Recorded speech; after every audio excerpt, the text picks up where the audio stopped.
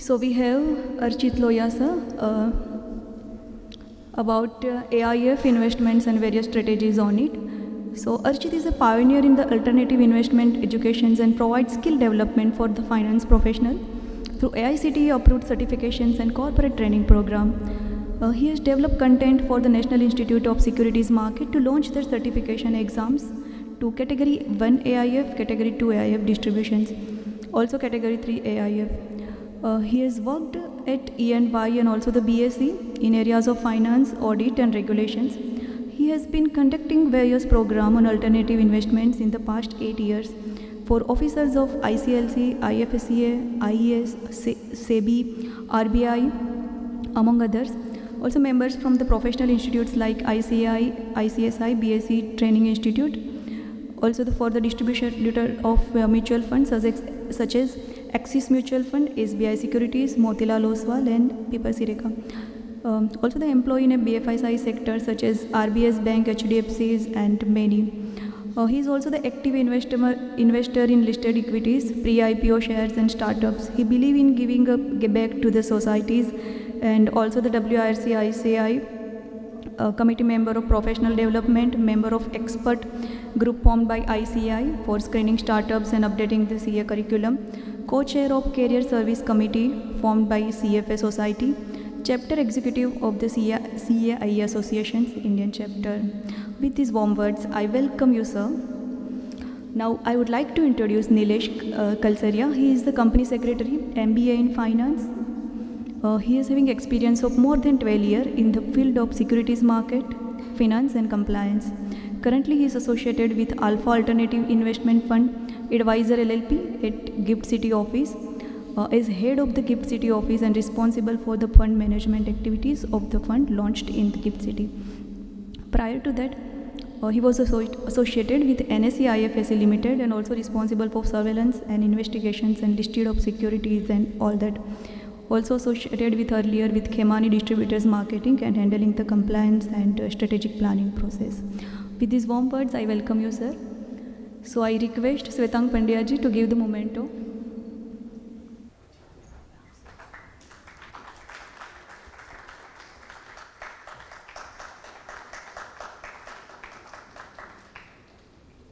Thank you. I request again, sir, to present the memento to Nilesh, sir.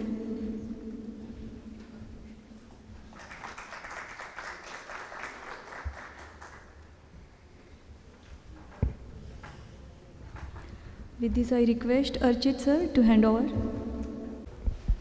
Hi, good evening, good afternoon. I'm sure all of you all have taken a tea break, the last session, but don't worry, we'll try to make it interactive, something new, something not yet explored in India.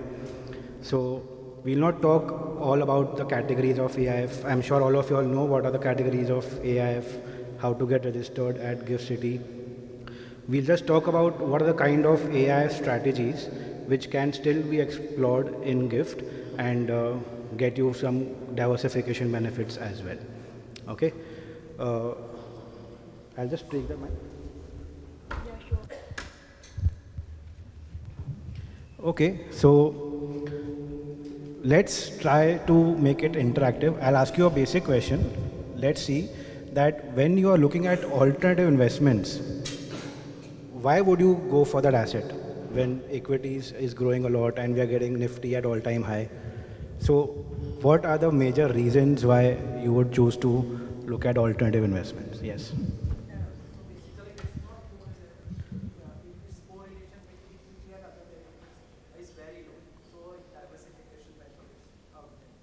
Okay, very good. Correlation is low.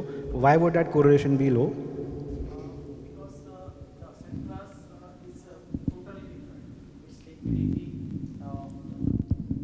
It's liquidity, it's regulation, and the group of investors are also different because endowments and big financial institutes invest in that kind of alternative investments.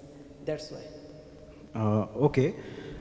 I'm asking about the asset. Like, let's say if you're investing in a particular alternative asset, then why would you do that? Two major reasons. Because if we know that, then it will be easier to see what are the asset classes available and what benefits do we get out of it.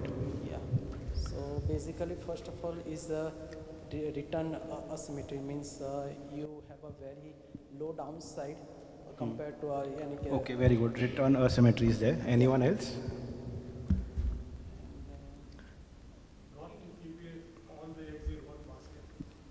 Diversification, basically, right? Liquidity, illiquidity is there, and so time period to exit.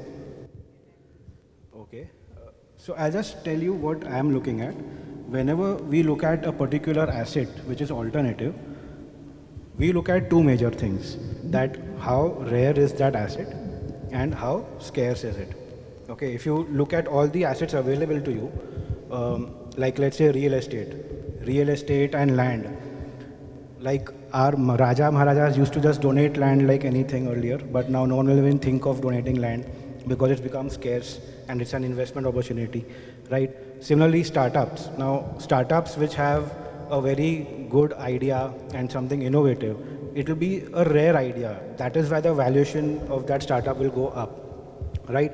So the basic fundamentals whenever we look at AIF and investments is that return will only come if that asset is either rare or scarce. Now, scarce, I'm sure all of you can tell me what other assets would be scarce. Gold, okay, and? Sorry? Land. Come on.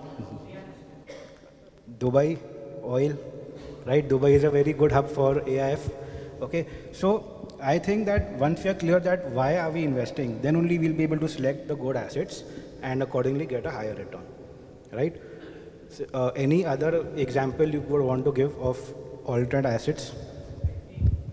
Sorry? Arts and paintings, very good. I'll be discussing that right now. Okay. Very good. Vintage wine. Carbon trades, very good. Nice. So you all are all aware of the assets differently. Okay. Let's start with the most basic asset in the AIF segment, that is private equity and venture capital. Okay, venture capital, I'm sure everyone knows that you're investing in early stage startups. The risk is that it is illiquid and the startup may or may not work, and 80% startup investments fail. And in the other two, we look at a return of 5x, 6x, maximum 10 to 12x. Okay. Let's look at it from the gift point of view. Why is venture capital very attractive in Gift City? Okay, anyone can give me some ideas on any Indian startups going abroad and getting listed? Okay, very good. It's listed on? Correct. Any other examples?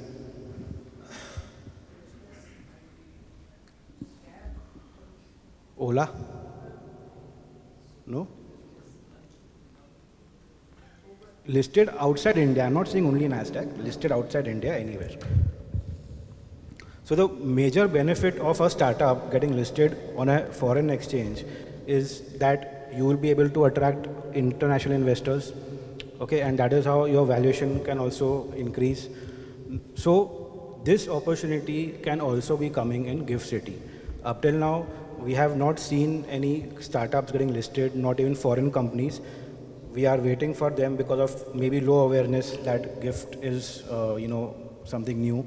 But how Indian startups are listing at foreign exchanges like NASDAQ, we are also seeing that the same reverse thing can happen. Okay, and like some of the examples are Freshworks, Zomato, Ola. Zomato valuation, we've seen that how Zomato was able to acquire Blinkit because of its listing, and now the valuation has gone crazy. Okay. Any other examples you want to add over here? I've added Razorpay and even Clear Trip. Someone said make my trip also. Any other examples you would want to give?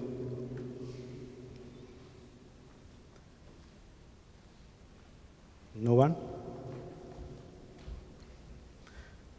Okay, now let's look at the reverse way. If you are in India, in Gift City, and you are given the opportunity of a foreign startup to invest in, would you be willing to do that or not? as compared to an Indian startup.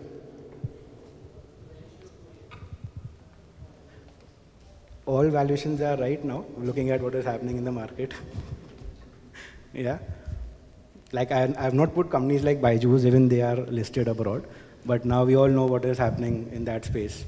So apart from valuation, any other thing you would look at? Yeah.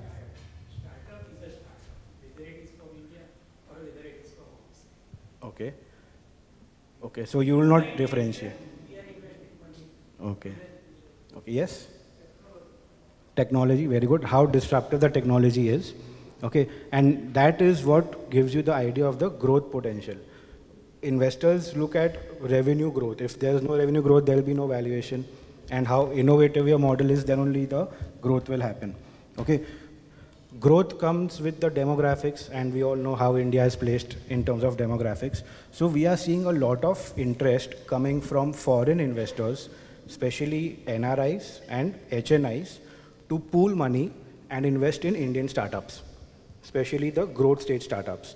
And that is where we are seeing a lot of opportunity if Indian startups are able to get listed on the GIFT City exchanges and attract foreign capital. So this is one very good strategy going forward, right? Then related to this, again, we have another interesting strategy called leveraged buyout. I'm sure all of you all know what is a buyout and what is a leveraged buyout. What is a leveraged buyout?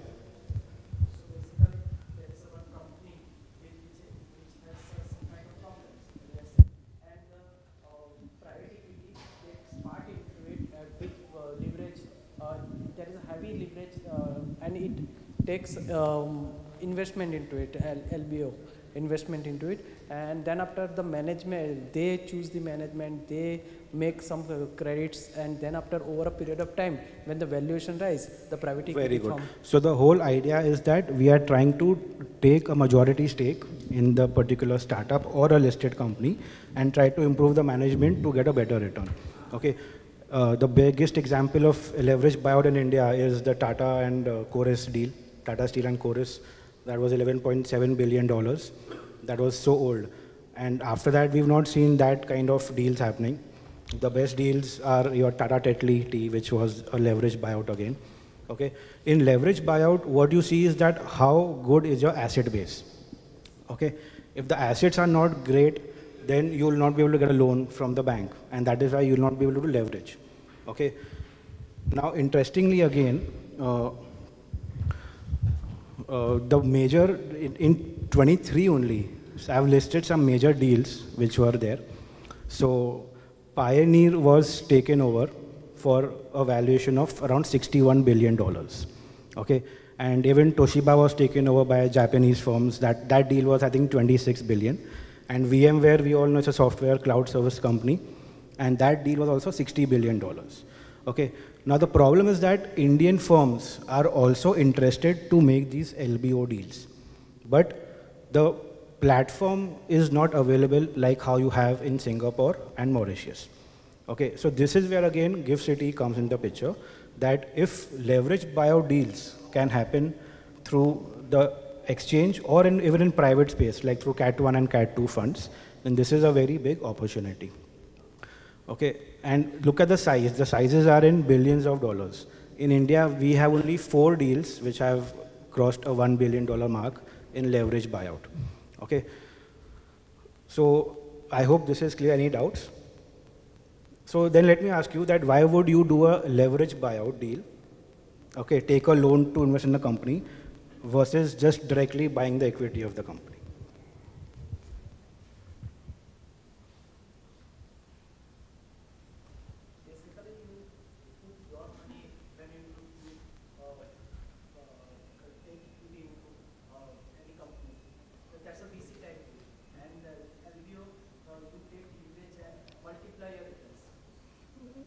Same thing, like multiplier return will come in VC also, in LBO also. But why would you go for a LBO deal? Like we all CAs, come on. The word leverage itself attracts a lot of attention of CAs. Okay.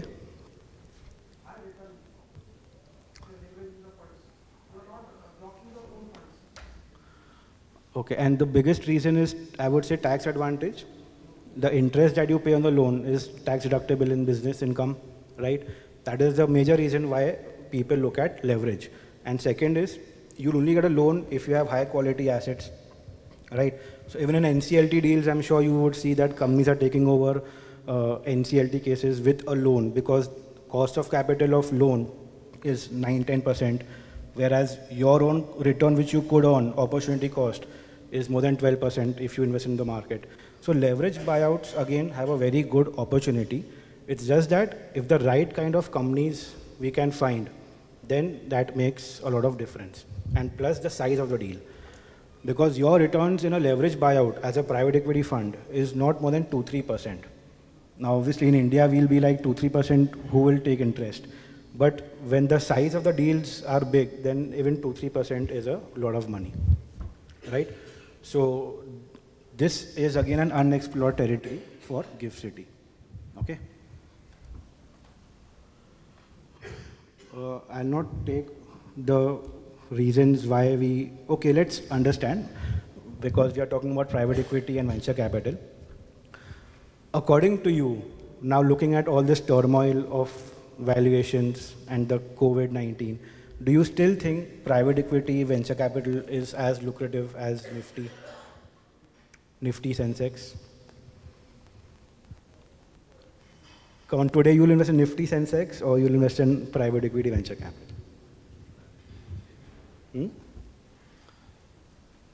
There's nothing right or wrong. Let's see. Let's get some perspectives. Nifty. Why? Because you have the risk of choosing a startup in this particular unlisted space, right? But again, we are seeing foreign investors coming and allocating their entire portfolio to listed, unlisted, and commodities. So in unlisted space, we are seeing average 6 to 7% portfolio allocation of funds which are based in Canada, Singapore, and even Dubai, wherein they are looking at Indian companies and startups. So let's say if you want to invest in a startup, what are the major things you look at?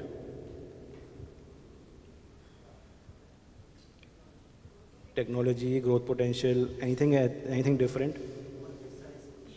Very good. Market size, ESG.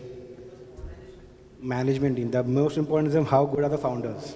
If the founder is not capable of executing the idea, then you will not be able to get that particular exit, right? Anything else? Very good. Cash burn rate, cost of acquisition of a customer. So I'll not take that in detail because I'm assuming that you all have done that. Okay, what we follow is a diligence model.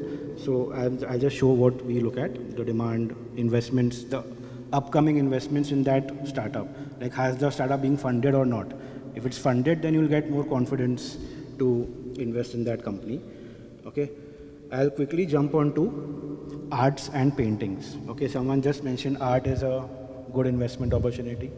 Okay, so recently, these are the numbers I'm getting. Okay, I saw art price index. Now this painting was sold for $120 million.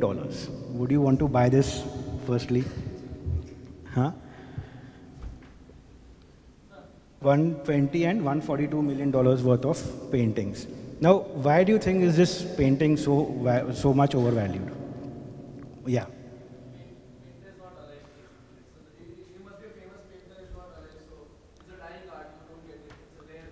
Very good. So exactly. So like Van Gogh paintings are very famous around the world because now this same painting will not be made again. Okay. Similarly, how we have vintage cars, the same Ambassador car will not be made again. The same Mercedes will not be made again. So we think that why do you want to waste money on art, or why do you want to put the art on our hall? But look at the valuation increase. If you have the right metrics to value art, then it also gives you a lot of value, like it is storage value, you can say, right? And one more thing, like, you know, in US, there's an index which maps the performance of art. Like how we have Nifty over here, Nifty, GIFT, Nifty and everything. But if you don't have an index, then it's difficult to track the performance. Okay, that's what's happening in India.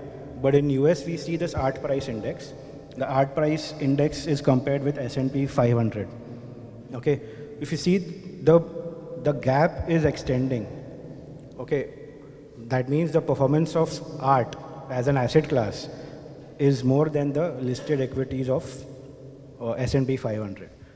So I'm not saying S&P 500 is not good for us or it is not worth investing. But again, if you are diversifying, then art and painting is also a very good opportunity. Okay. Any other reason, like why would you invest in art? Apart from the painter, which I said, like painter is not there. Any other reason why value of art increases?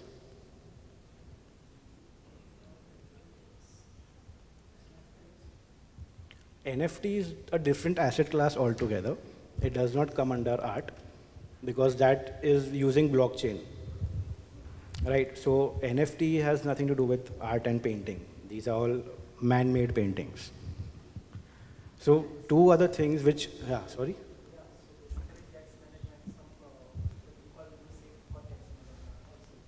That everyone uses, even you invest in startup for tax management also, you have other asset classes also. So that purpose is separate. As CSV know, like, what the main purpose is also that, yeah. Not really.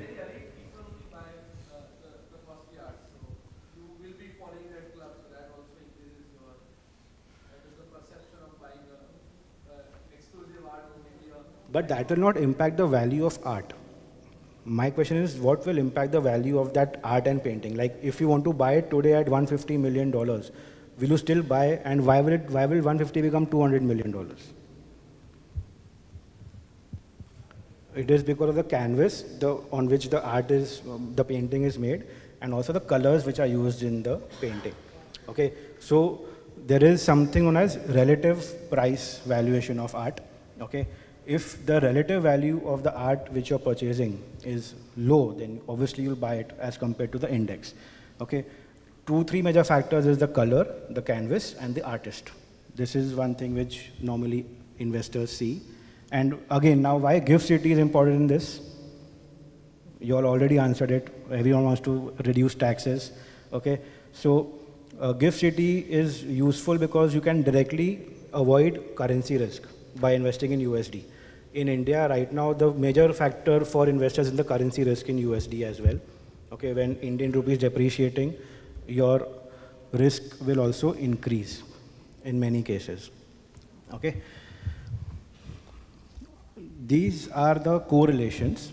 Now, I'll tell you why people prefer AIF as a part of their portfolio. Someone just mentioned correlation is low or diversification benefit. So these are some of the latest numbers on correlation. I thought I'll just share it with you, that the correlation of art with S&P 500 is almost zero. It is negative 0.06.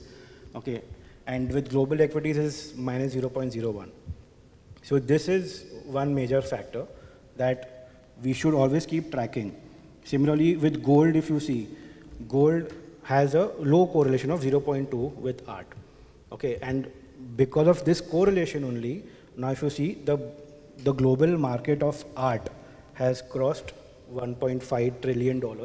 It is even more than the private real estate market.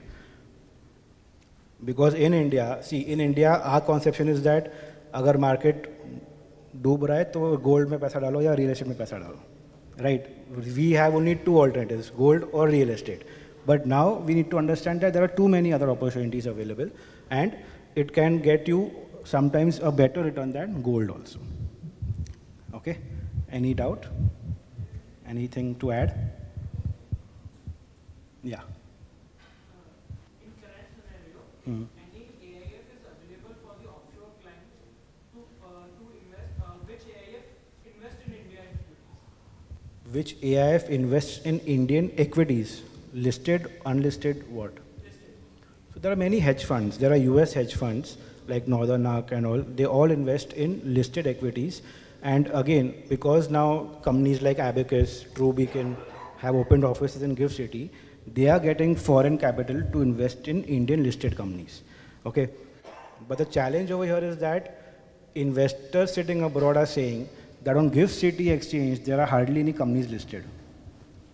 They have to depend on Sensex and Nifty listed companies.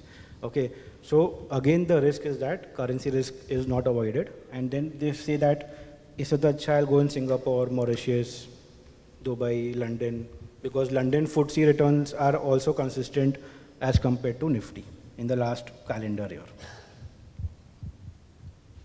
Okay, so any other doubts on arts?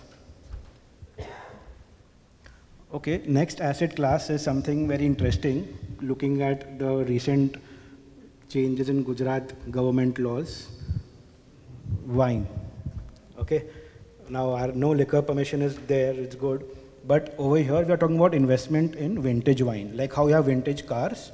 Okay, vintage wine is a very, very good opportunity for gift city, because in gift, you can invest in offshore derivatives also, right? And that is tax free, right? And that'll be in USD. So in London, there's an exchange called Livex. Okay, Livex exchange is only there to trade wine futures. Okay, and this graph is showing you the return earned by the Livex wine fund, the index, as compared to gold, FTSE, Nifty, and even S&P 500. So if you see the last row, the Livex Fine Wine 1000 has actually given you a higher return than the FTSE exchange. Okay, over the last 5 years. A 5-year CAGR return of Livex Fine Wine 1000 index is more than your FTSE index.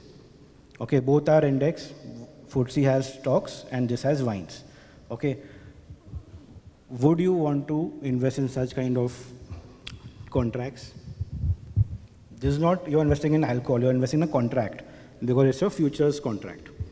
Okay, so again, with offshore derivatives coming to Gift City, there is again a lot of opportunity to get Indian investors the benefit of this Livex index. Okay, any other questions on this? No? Okay. So then the next one, again, something unique and different is sports. Okay, now this is the very common, we are seeing the new teams of IPL. Gujarat Titans, the person who invested is CVC Capital, that's private equity fund only. Okay, so they are seeing the potential of multiplier returns over the last 15 years. So Tree Life had done a study.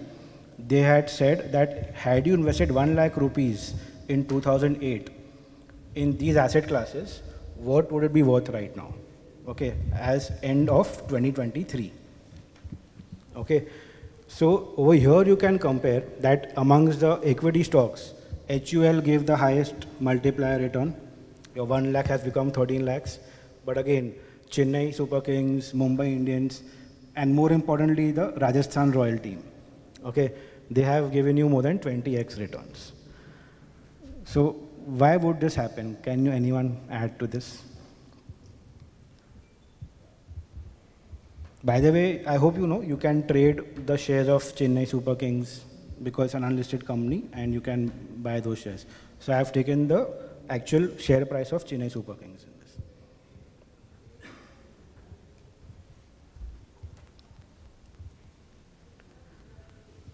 So why would one invest in sports? Brand value, like how Mumbai Indians is the most valuable franchise. Okay, that is good. One is brand value. Anything else?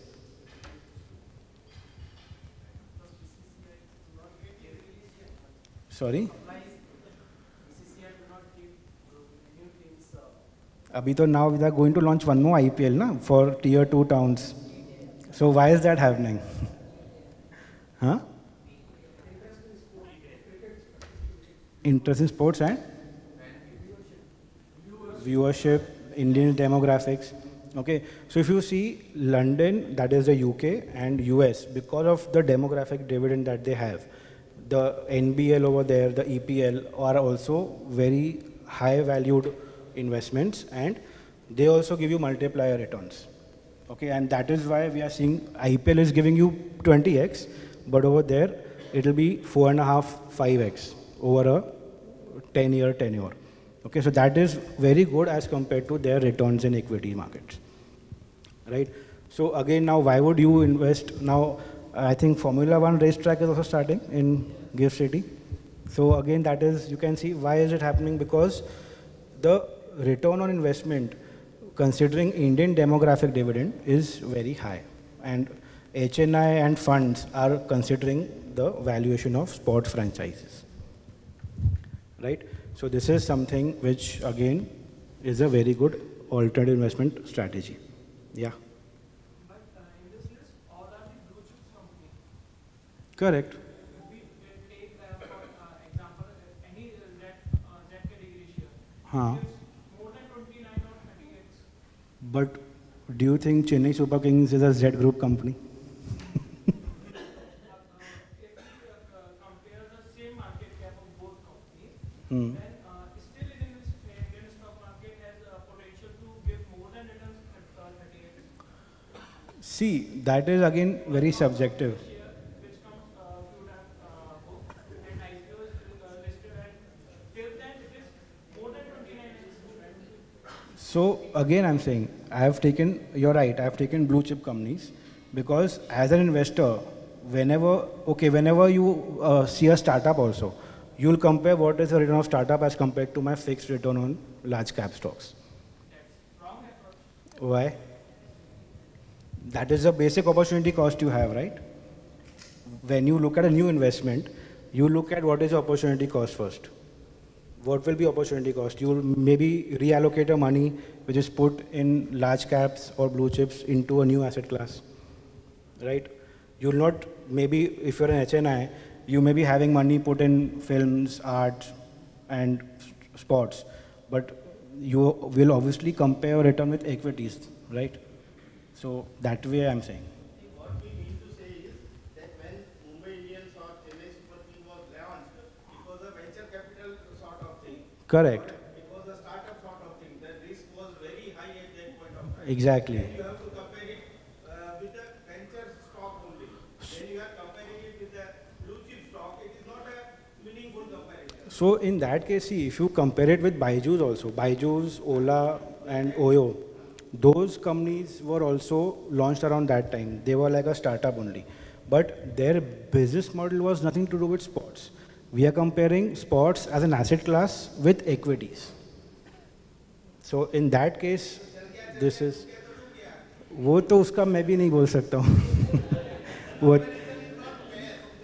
वैसे तो हाँ तो I am telling you to look at the equity as an asset class, not one equity shares. Otherwise, invest in some startup like which is not even a unicorn, like Zoho and Zerodha, then you can't even compare.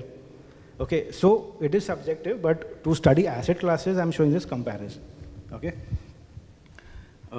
Any other questions? हाँ, tax benefit सुना मैंने, तो tax benefit भी 30% तो बचता है ना आपका. ठीक है. Okay, last thing again is, this is just to give you a fair idea that film industry is also something foreign investors are looking to tap, especially South India. Now Bollywood is not doing as great as it used to do before COVID, but Southern Indian market is still a very good opportunity. And that is why if you see some of the most profitable films in the last couple of years are from Tollywood. Okay. Now, again, you'll ask me, why would you want to invest in films when you're investing in equities? So, even Mr. Jhunjhunwala and Mr. Damani, they had also invested a part of the portion of the portfolio, and they had invested in films like English English. Okay, that gave, I think, a 7x return on their capital. Okay, because it was a low budget film and the profit was very high. So again, इसमें भी वही है, out of 10 investments, maybe 3 or 4 may not work, or maybe 5, 6 may not work. But that same concept is in startups also. Okay, because in startups, in anyways, as per Niti Aayog data, 92% Indian startups fail. So it is upon your selection criteria also. Okay. So these, I just thought I'll give you an overview of the opportunities available. Now, let's come to the hedge fund category. That is category 3. I think you'll have done this, so let's just quickly understand that what do you mean by a hedge fund according to you? What does a hedge fund do? Yeah. Listed companies you can invest in, and you can take advantage of doing derivative stocks, right? Any other strategy for hedge funds? Invest in one market and hedge in other market. Okay. And asset class will be equities only, but okay. Any other asset class which hedge funds can do? Arbitration benefit. Huh? Arbitration. Arbitration. Benefit from one. Arbitrage, okay. Okay. Sorry. So crypto? Crypto is allowed in India? Huh? Sorry? हाँ, तो can a hedge fund in India invest in cryptos like Bitcoin? Commodities. So which kind of commodities? Like precious metals, base metals, agricultural products. So as per SEBI norms, now you can do commodity investment. Okay, yeah. Very good. HFT. I was looking for that. Hedge funds are actually meant for HFT trading. Okay. The more complex your algo is, you will be able to generate a much better return as compared to the market. Okay. Now, when I say HFT, what will you track using the HFT? Will you track only equities, like listed equities, or any other options? High frequency trading, like you use an algo to see what is the open interest of the derivative contracts in which you want to trade, what is the market value, how is it changing second by second. Because in HFT, you can track the performance of every contract in microseconds also, through a software. So there are many brokers who use HFT, but in India we are seeing brokers primarily doing HFT for equity investments. Okay. Does anyone use HFT for commodities or currencies? Yeah? Have you heard about any broker in India? So that is where the answer lies, that HFT, if you use it properly, then you can even track different asset classes across more than 200 futures market. Okay, so there's a concept in US called CTA, Commodity Trading Advisor. They have to be registered with the local regulator NFA, like how in India you have to be SEBI registered. Okay, because they are taking a very high risk by studying 200 plus futures market and trying to hedge the risk in different markets. Okay, so let's say that now Russia-Ukraine war is there. Because of that, what will be the impact on Russia?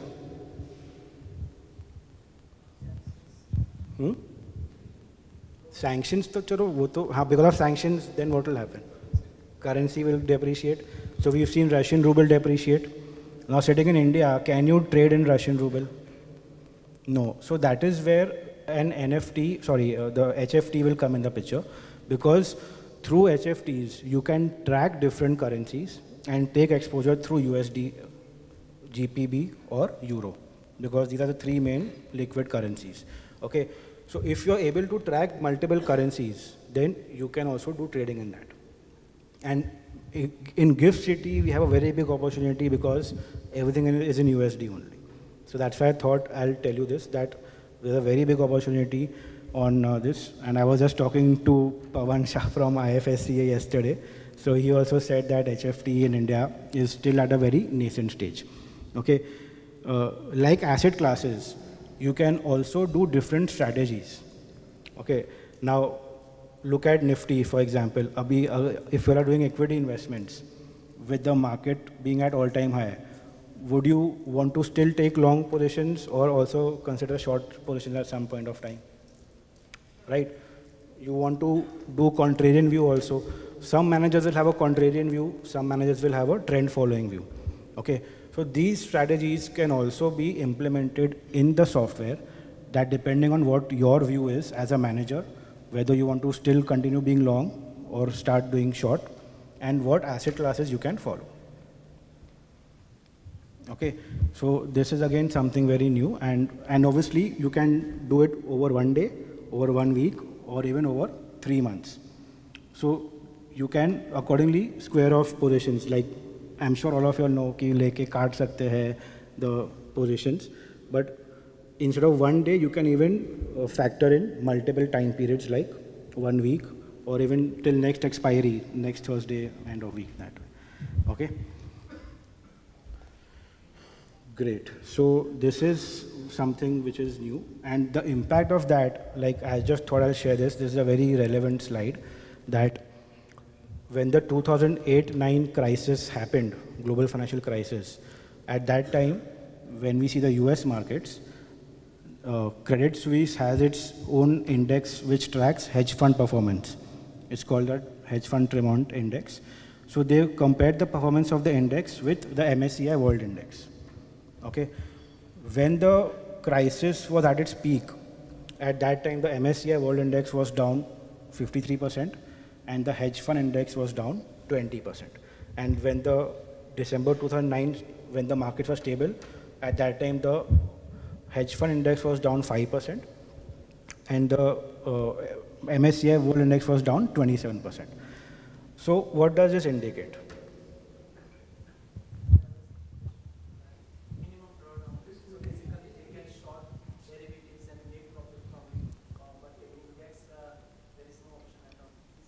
Because hedge funds have the option of exploring other asset classes also, not only equities, that is why that flexibility is always there. Now, I'm not saying again that hedge fund is always best. Okay? I'm not saying that. I'm just saying that it is very good if you allocate a certain part of your strategy towards hedge funds. Okay? Especially if you're doing F&O transactions, okay, as a broker. So that is where derivative-based hedge funds are a lot becoming popular. Apart from that, any other hedge fund strategy which comes to your mind right now? Okay, very good. आपने काया किया है, CFA किया है.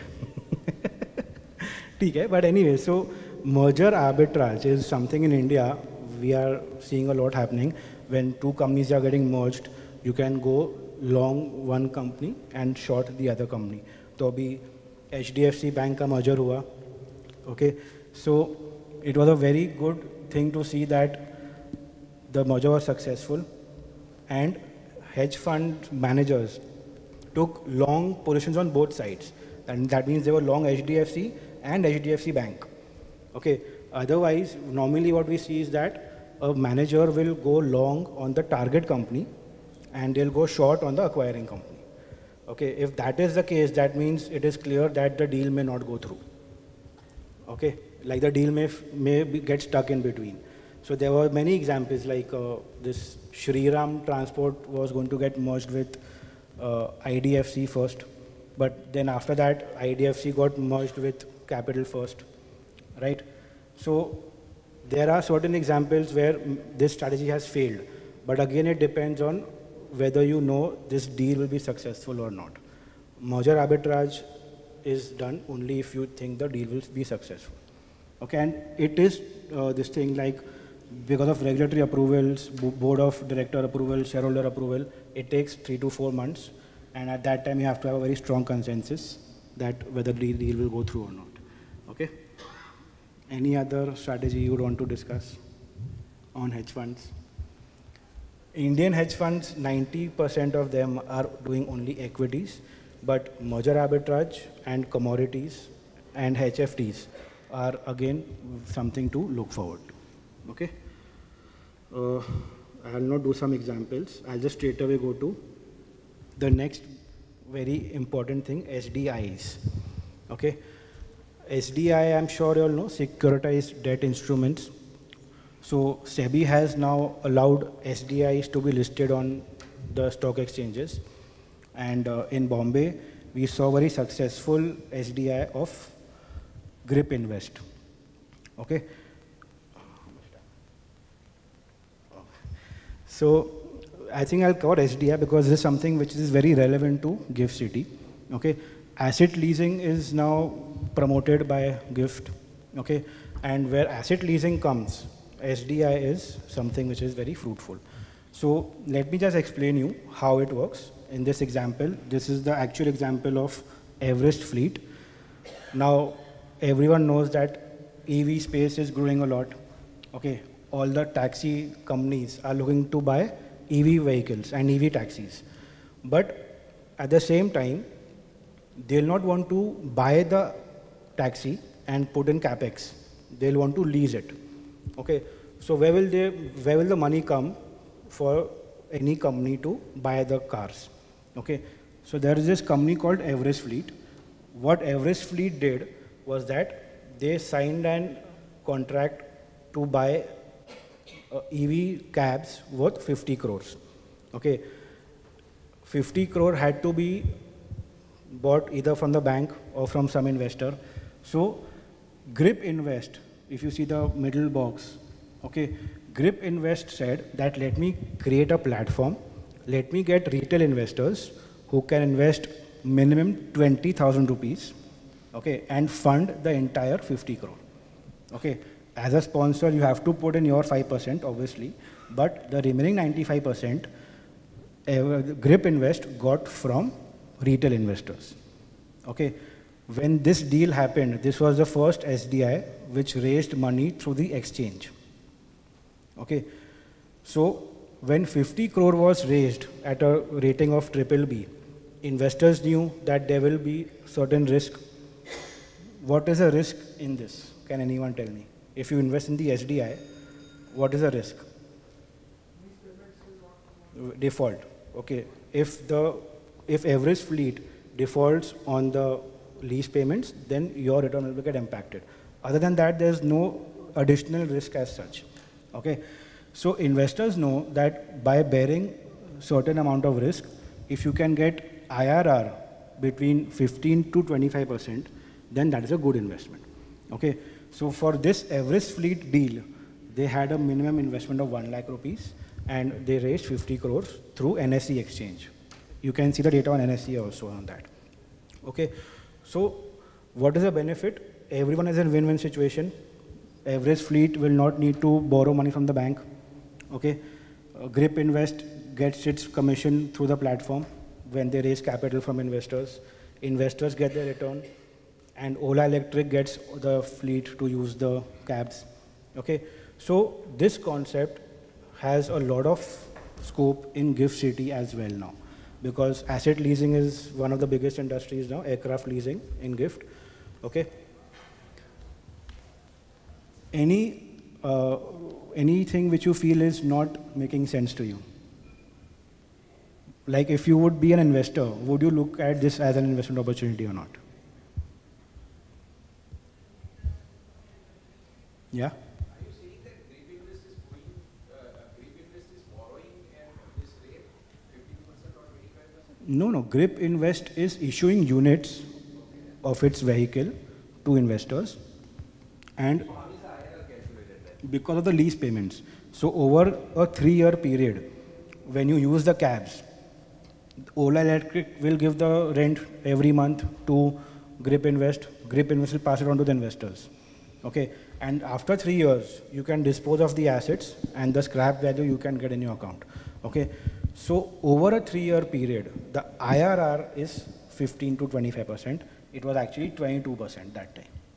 In this deal, it was 22%. So the call here is on Ola Electric, right? Whether if Ola Electric defaults in its lease payment. Everest Fleet, because Everest Fleet is raising money. Ola Electric is taking assets from Everest Fleet. It is Everest Fleet which is raising money through Grip. No, so the lessee is Ola Electric, right? No. Everest Fleet. So Everest Fleet can give to companies like Ola and Zomato both, not only Ola, na? Okay. So Everest Fleet is raising 50 crore worth of money.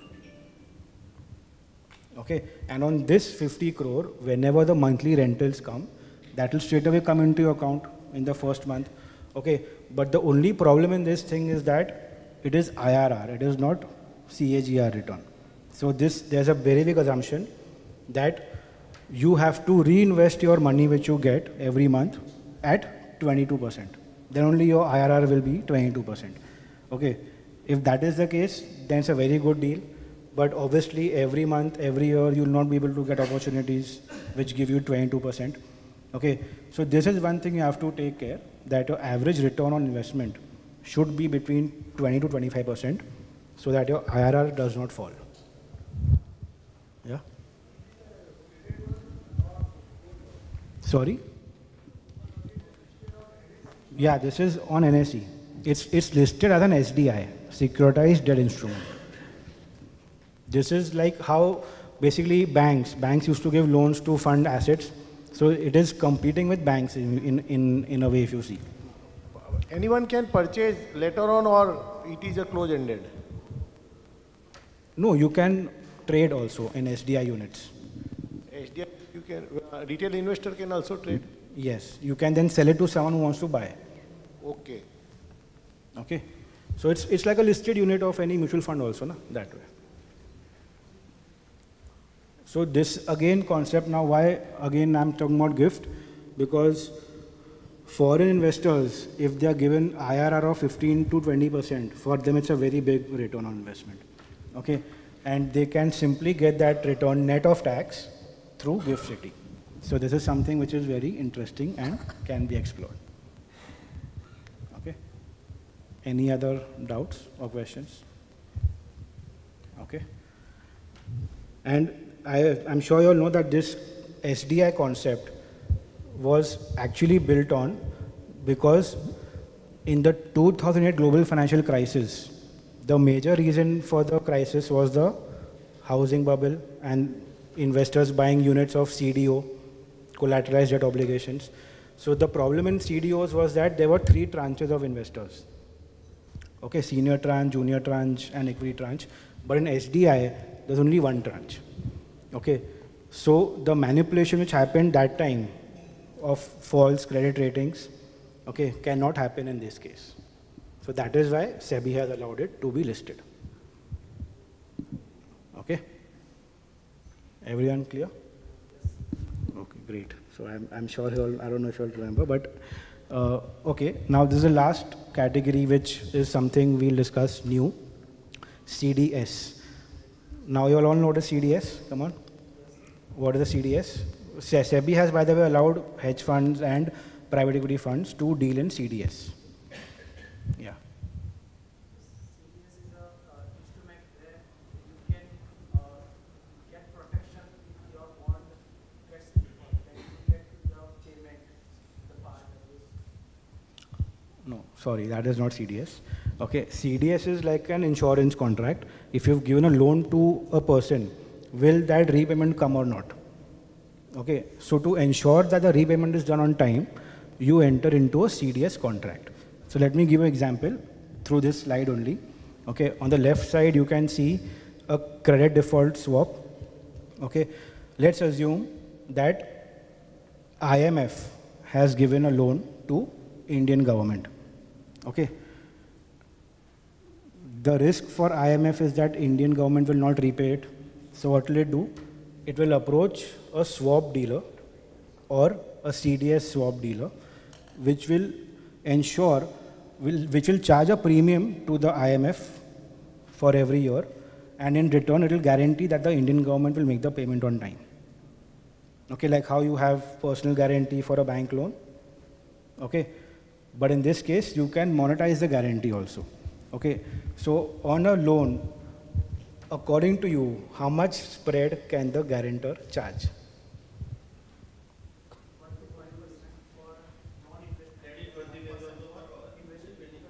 1 minute, huh? Sorry? 1% for investment get, and for non-investment get 5%. Okay, good try, yes.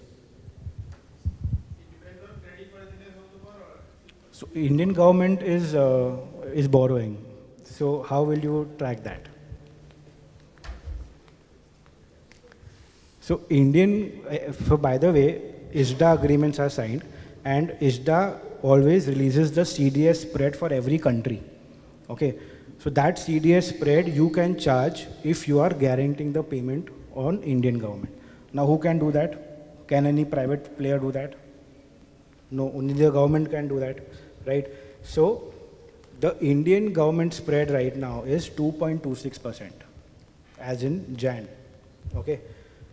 So let's assume that you're borrowing $10 billion to make a road. Okay. And you know you'll repay it after 10 years. So for 10 years, can you charge 2.26% to IMF? Yes. And 2% of $10 billion is not a small amount. Okay, that is a premium you're getting, like how insurance companies get premium. That premium you can get on the loan which the government has taken. Okay. Now, had this been Pakistan, what would you do? Higher CDS spread. Okay. So this is how you can trade CDS spread also. Okay. Now, today, the CDS spread on Venezuela, then Somalia and all is around 7.5%. Okay. Pakistan is around 4.25, 4.5%. Okay. If at a time you feel in the short term, let's say 5 years, if you know that Pakistan will not default, you are getting 4% and you can hedge that with Indian CDS spread. So that gap is almost 2% right now. So 2% is your risk-free income. Can you say that? Yes? Right? Not only this, even the same company you can use.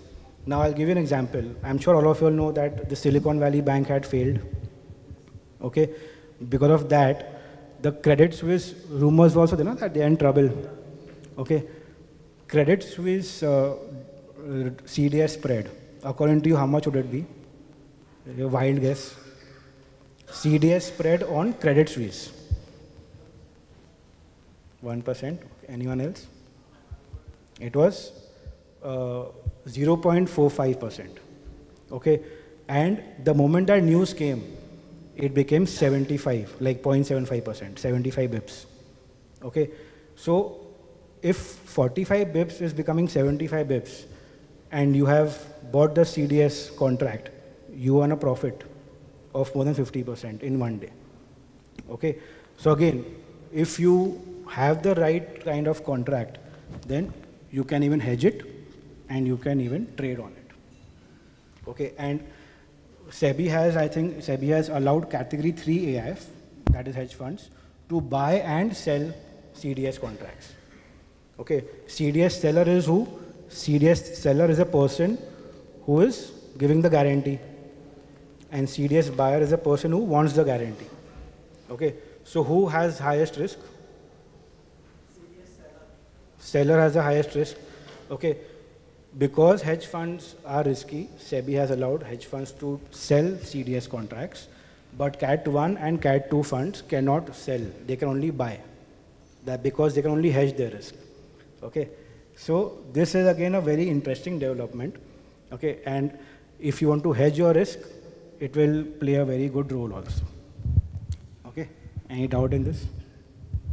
And again, CDS spread is tax-free for 10 years, na? 80 LA. So that is risk-free income you're getting without tax.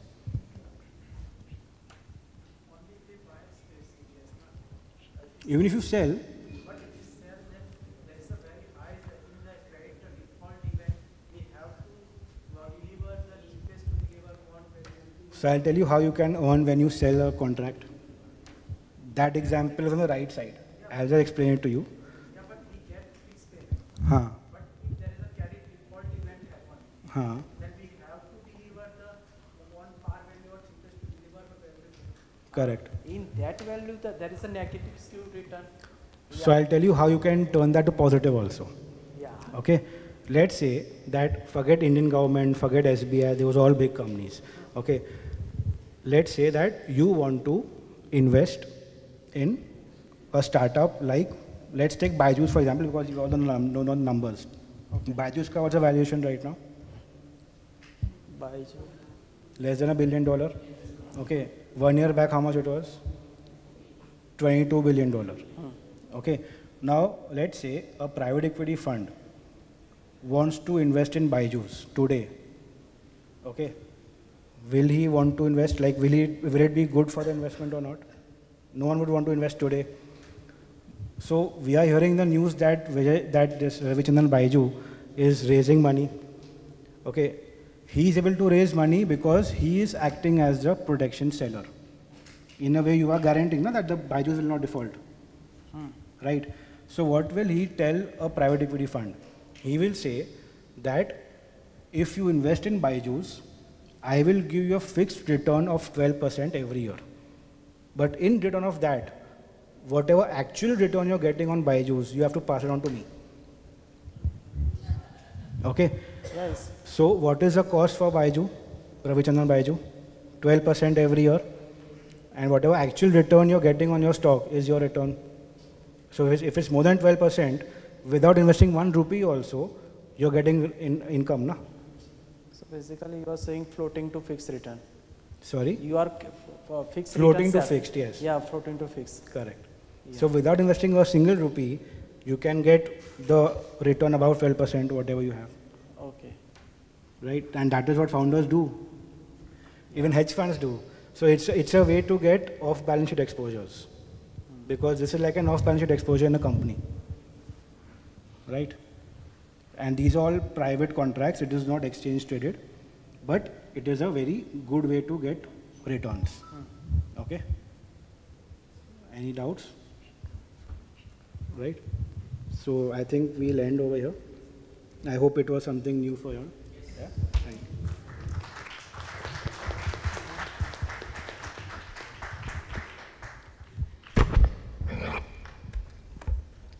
On behalf of Ahmedabad branch of ICI, I extend my sincere gratitude to your insightful deliberations on alternative investment fund investment strategies. We got to know about intricacies of various AIFs like private equity, venture capital, hedge funds, paintings, vintage cars, vintage wines, sports, films, SDIs, and CDS. Your expertise and deep understanding of the subject matter provided a comprehensive view of AIF investment strategies. The clarity of your presentation and the ability to simplify the complex concept enhanced our understanding of this critical aspect of financial landscape. We truly appreciate your commitment to knowledge sharing and the dedication you demonstrated in delivering a session that was both informative and engaging. We look forward for the more opportunities to benefit from your wealth of knowledge. Thank you once again. Now I invite Mr. Nilesh Kalshekar ji, Kalsaria ji. Okay. Good afternoon, everyone. I would like to thank you, ICAI Ahmedabad branch, to invite me to interact with you and share my thoughts on GIFT City. I have given a topic of establishment of office in particular IFSC zone, not GIFT City. So nowadays GIFT City is in news because of one reason, liquor, right?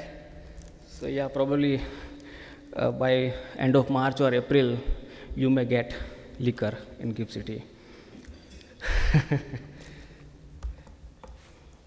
Okay, so I'll make my presentation very short and very, I will restrict myself to only IFSC zone. Okay, I know you all are sitting here from 10 a.m. to till time. So yeah, so about IFSC, just quick overview. It is India's first international financial service center set up under the under Section 18 of SEZ Act. So it comes under the SEZ. So IFSC is a SEZ area announced by Government of India way back in April 2015. Okay. It is deemed foreign jurisdictions. So all offices, branch, company located in IFSC zone treated as a foreign branch or foreign entity. Okay. So financial institutions or branch of financial institutions set up in IFSC and recognized by regulatory authority will be treated as person resident outside India as per FEMA IFSC regulation 2015. Okay. So IFSC is a setup to undertake financial services transactions, particularly in US dollar. Okay. So no transactions being happened in INR. All transactions including inflow of capital, transaction in stock market, okay, trading in Nifty, all listed products over exchange being traded in US dollar only, okay. So IFSC authority is the unified regulator which regulates the capital market, insurance, finance market within the IFSC zone. So SEBI, RBI is not, entertaining IFSC zone. So you have to go to IFSC authority for any kind of approval to start your, service in IFSC zone particular. So what kind of business we can do in IFSC zone? So obvious bank, Indian bank as well as foreign bank, insurance, Indian insurance, foreign insurance, finance company, NBFC. In capital market, there are stock exchanges, clearing corporation, depository, broking industries, clearing member, RTA, custody. So whole ecosystem of capital market can be set up in IFSC. Okay. Asset management, FME fund management entity who manages the AIF launched from GIFT, IFSC zone. Then investment advisors, portfolio management services, then wealth management, ancillary services. Here comes your roles, like us, global in-house center, aircraft leasing, ship leasing, accounting services, legal services, consultancy services. CA can set up office in IFSC zone to provide consultancy services to IFSC unit.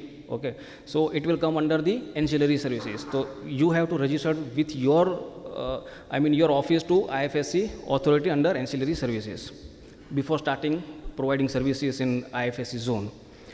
Then educational institution and university. Okay, recently Australian university has set up their shop in IFSC zone and just launched before Vibrant Gujarat.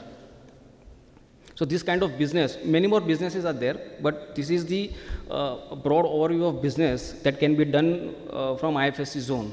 Okay. So structure of entity. So it is important part of setting of office in IFSC. In what structures are allowed in IFSC zone particular. So branch structures are allowed. Indian entity can set up a branch in IFSC, or foreign entity can also set up a branch in IFSC. Okay, so you can do your business by setting up a branch in IFSC zone. Then branch of LLP also allowed. Subsidiary structure. So Indian company can float wholly owned subsidiary in IFSC. Okay, it will be treated as a foreign company, but it will be Indian holding subsidiary. Okay, wholly owned subsidiary can be set up by Indian company as well as foreign company. You can also directly incorporate company in IFSC zone by subscribing shares as incorporating in Indian jurisdiction. So same can be done in IFSC jurisdiction as well. Limited liability partnership LLP also allowed to set up in IFSC. Partnership and proprietary firm in some categories of business, not all categories. Okay. So these are the structure of entity allowed in IFSC zone. Okay, to do business, which I have mentioned in previous slide. So route of investment in IFSC by Indian resident or entity. So if you have decided to open a branch or open a subsidiary company in IFSC, so which route is applicable or allowed to invest or subscribe capital in IFSC zone? As I said, IFSC zone is a foreign jurisdiction, so FEMA will come into the picture. Okay, so overseas direct investment route as per FEMA Overseas Investment Rule 2022 will be applicable. So Indian entity wants to float a subsidiary company, wholly owned subsidiary company, then Indian company will have to subscribe capital of IFSC company through the ODI route. Okay, so Indian company can invest in IFSC zone through ODI route, overseas direct investment route. So there is a limit given in rules 2022 it is 400% of its net worth on the date of the last audited balance sheet. Okay, so whatever net worth Indian company have, so 400% of that net worth can be invested in subsidiary company located in IFSC. So Indian entity engaged in financial services. So if any company or financial service company wants to provide service of financial services in IFSC zone, then they have to fulfill certain conditions. One is it has to posted net profits during the preceding 3 financial year. Okay, Indian entity is registered with regulatory body by financial services regulator in India, like SEBI, RBI, pension regulatory authority, or like regulatory authority. Indian entity has to obtain approval as may be required from the regulators. So if you are in a capital market, let's say a stockbroking entity, and you want to set up a subsidiary company, then you have to apply for the NOC or approval to SEBI to set up the office in subsidiary company in IFSC and infuse the capital in IFSC zone. Okay. So these are the 3 criteria which needs to be fulfilled by Indian entity who are in financial service sector. Okay. So these are prescribed by RBI. Even though in IFSC, if you are not in financial service sector, even though you can float a company in IFSC zone and provide financial services with certain condition. So investment by Indian resident individual under ODI as per LRS scheme. As I said, you can also direct open a company in IFSC zone subscribing capital by like individual resident Indian can subscribe capital of IFSC entity. It will consider under ODI, but the limit prescribed under LRS, not 400% criteria is applicable to Indian resident. Okay, so $250,000 is prescribed under LRS scheme, under which you can subscribe capital of IFSC company. Okay, so these are the routes available for the companies incorporated in India who wants to float subsidiary company in IFSC zone. Okay, if you have any question, then you may ask, please. So yeah, so here is the important part, important PPT, to start a business in IFSC zone, SEZ area. So first step, as I said, first step is to decide what kind of services you are going to provide in IFSC services. Okay, so let's say if you want to provide a broking services, then the first step is to office space requirement. As of now, there is a shortage of office, but yeah, I think there are 35 projects are going on, and next couple of years will be available for the office. So first step is to identify office area, okay, and interact with the developer who are providing office space in IFSC zone particular.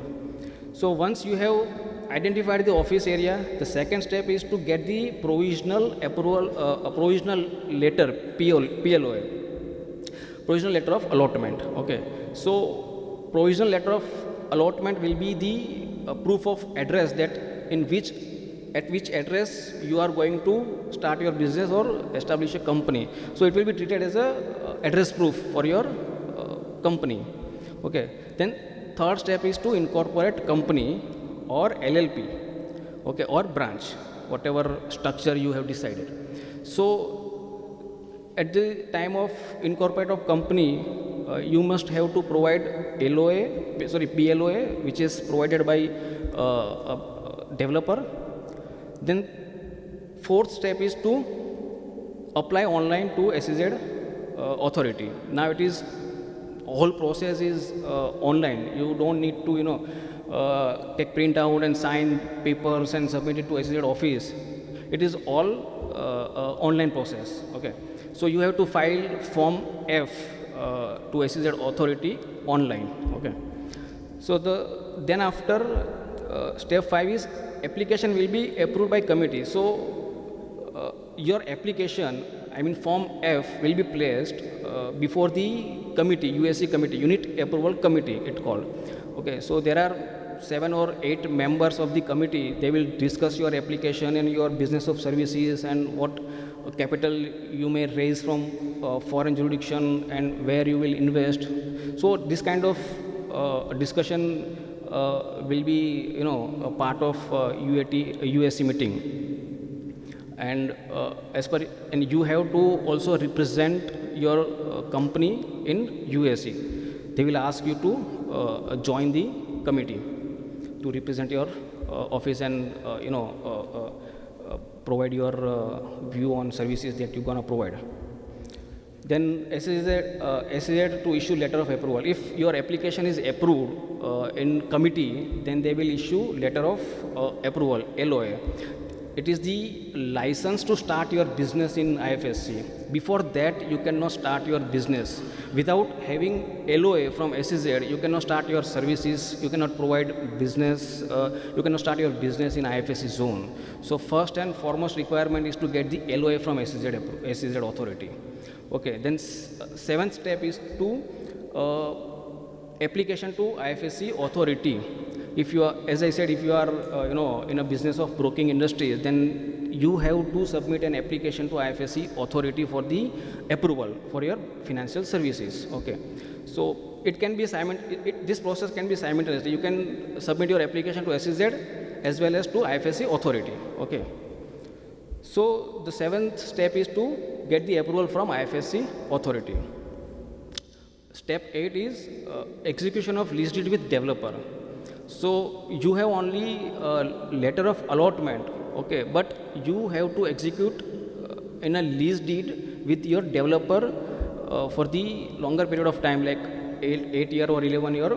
They can also provide on lease 99-year lease deed. Okay, so execute your lease deed with developer, then commencement of your business. So the step 9 is the end of your process of establishing office and start your business or providing services from IFSC zone. Okay, so commencement of operation or business is the last step.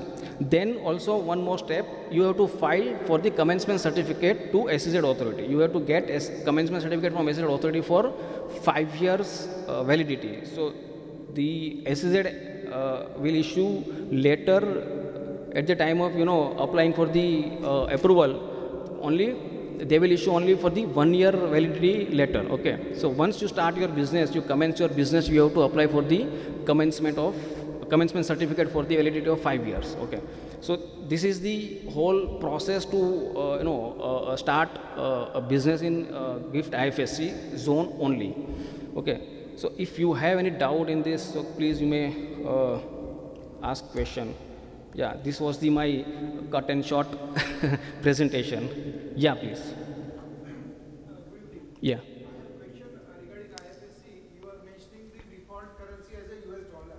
Yes. Now, RBI has approved export. Previously it was to Iran, now to Middle East and Russia. We can export goods and services in Indian rupees as well. No, but it will not be allowed from IFSC zone. It will be only currency other than INR.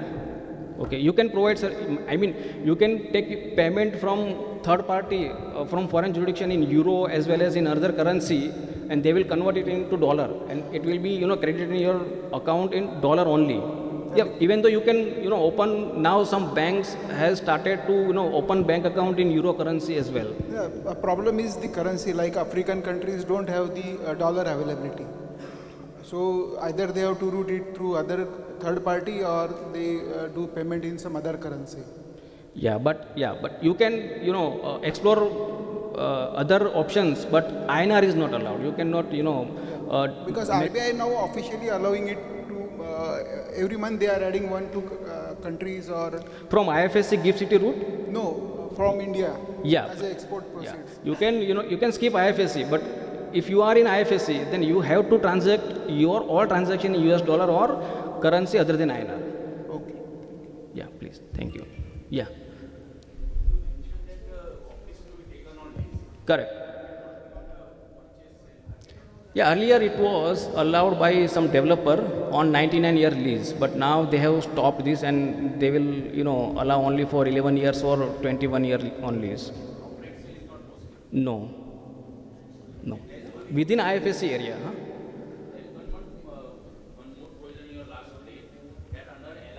The US dollar can be brought. Correct.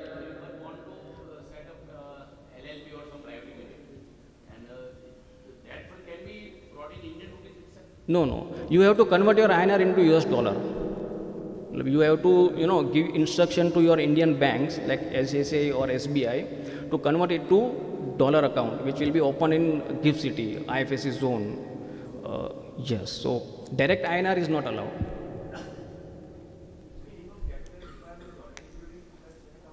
Sorry. For individual resident, yes. Then your net worth is the criteria. If your net worth is $100, let's say, then the minimum capital you can, invest in IFSC is 400. Yes. You can directly open company in IFSC zone. Yes, but subject to LRS limit, $250 US. No, minimum limit per person. Sorry, maximum limit per person. In your family, if you have 5 members, then per person 250,000. Maximum limit, sorry.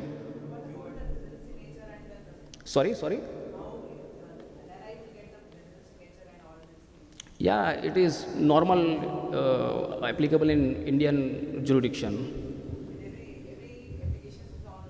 Yes. You can sign digitally. You can, avail digital signature from agencies providing DSC. That can be allowed. Yes.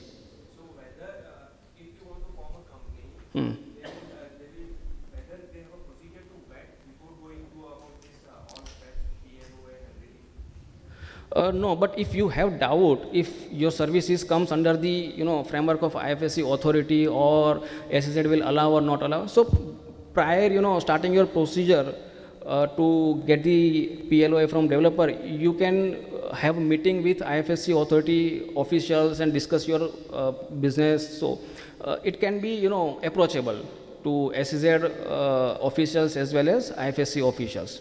But you have sure that yes, my business service or financial services come under this preview, then you don't need to go to IFSC authority to discuss. You can directly start your procedure to establish office.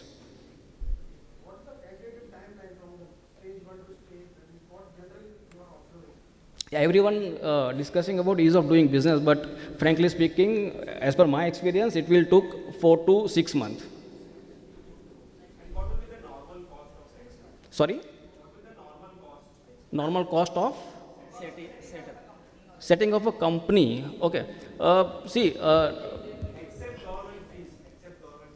Yeah, then it is only including consultancy fees.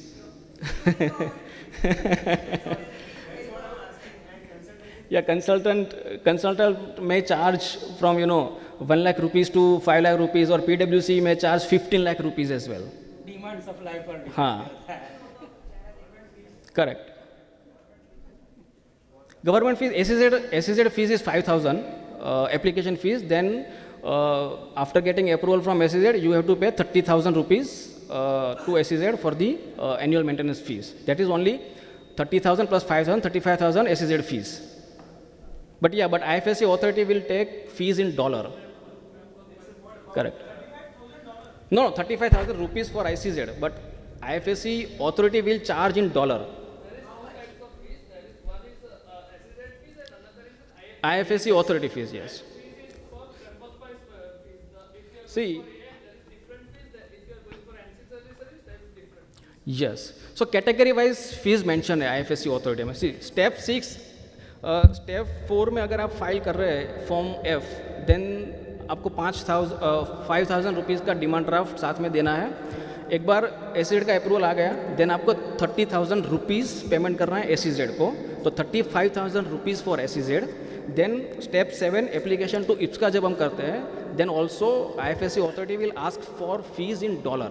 So the fees are depend upon the categories in which you are falling. Garo.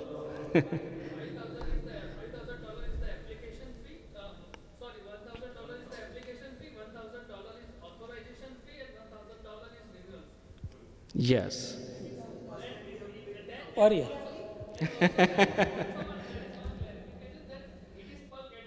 Per category, correct. If you are registered with an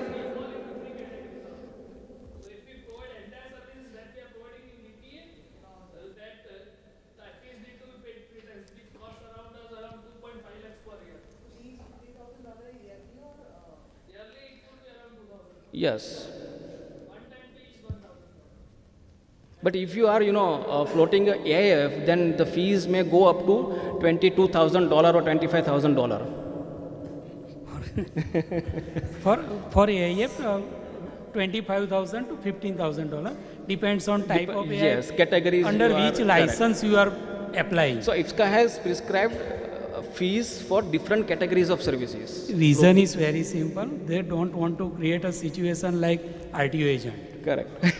This is their basic idea. A sincere player, I am not in capacity to give that answer, but their attitude is there. कि भाई sincere player आए जो इसको actually आज एक cost question और नीलेश भाई purpose gift સિટીનો બહુ સિમ્પલ છે કે એ ભૂલ નથી કરવા ઈચ્છતા જે ઉર્જાનગર કે આઈટીમાં કે કુડાસનમાં કે ત્યાં થઈ ગઈ. ગિફ્ટ સિટીમાં પહેલા જ દિવસથી કમિટેડ છે કે અહીંયા એક ઇન્ટરનેશનલ આઈએફએસસીએ સેન્ટર બનાવવું છે. તો from infrastructure point of view, from service providers point of view, everything must be organise. એમને નંબર ઓફ પીપલ ત્યાં નથી વધારવા, એમને ક્વોલિટી પીપલ વધારવા છે. હું તમને કહું सिंपल उनका लॉजिक है. They don't want Mauritius kind of structure. They want people comes here and work here in gift city. Serious peoples can serious people's willing to do business then come to IFSC. Otherwise office Mauritius में खोल दिया लेकिन operate कहीं और से हो रहा है. They don't want like this kind of situation. Sorry? No, it is not so.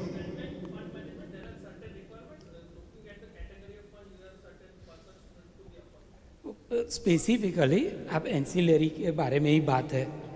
આપણે અહીંયા તો બધા સીએની જ ચર્ચા કરીએ છીએ ને, એટલે તમે બીજા ટોપિક પર ના જાઓ. હું સિમ્પલ તમને કહું, સીએ એન્સિલરી કેટેગરીના અંડરમાં આવે છે, બરાબર. એમાં એક બ્રોડબેન્ડિંગ સર્વિસ છે, સાચું છે ને? હા, આપણે સીએ લોકો બે રીતે રજિસ્ટર્ડ થઈ શકીએ, એક એન્સિલરી અને બીજું બ્રોડબેન્ડિંગ. બ્રોડબેન્ડિંગમાં ઓલમોસ્ટ બધી સર્વિસ આવે છે. જ્યાં સુધી એકચ્યુઅલી હું અમાઉન્ટનો એક્સપર્ટ નથી, કારણ કે અમારી પૈસાવાળી ટીમ નિલેશભાઈ કેમ આપી દેશે, પણ એ $5,000 આસપાસ છે. એકચ્યુઅલી રજિસ્ટ્રેશન અને ચલાવવાનું, હું સાદી ભાષામાં તમને કહું તો ₹5 લાખ એસ્ટાબ્લિશ થવામાં સરકારી ખર્ચો છે. આ એક સિમ્પલ. અને કન્ટિન્યુ કરવામાં ₹2.5 લાખ. પણ એનાથી તો તમને લાઇસન્સ મળ્યું. લાઇસન્સ મળ્યા પછી પણ તમારે ચલાવવાનું તો છે. તો ત્યાં ચલાવવા માટે પહેલાં તો લીઝ રેન્ટલ, કારણ કે તમે રેન્ટ લેશો તો ત્યાં જેટલા ડેવલપર છે, હું અત્યારે પ્રેઝન્ટ છે એમની વાત, હું ડરાવતો નથી. તમે પહેલાં હું સત્ય કહું છું, કારણ કે હું કોઈ ઓથોરિટી તરફથી નથી, બરાબર. એટલે એક ફેક્ટ વસ્તુ, ત્યાં રેન્ટલ પર સ્ક્વેર ફીટ ₹65 પ્લસ ડેવલપરને પણ જેમ અમને ફ્રીડમ આપી છે ને, જેટલી ફી લેવી હોય લો, ટેક્સ નહીં લઈ, એવું ડેવલપરને ભૂલથી કહી દીધું છે.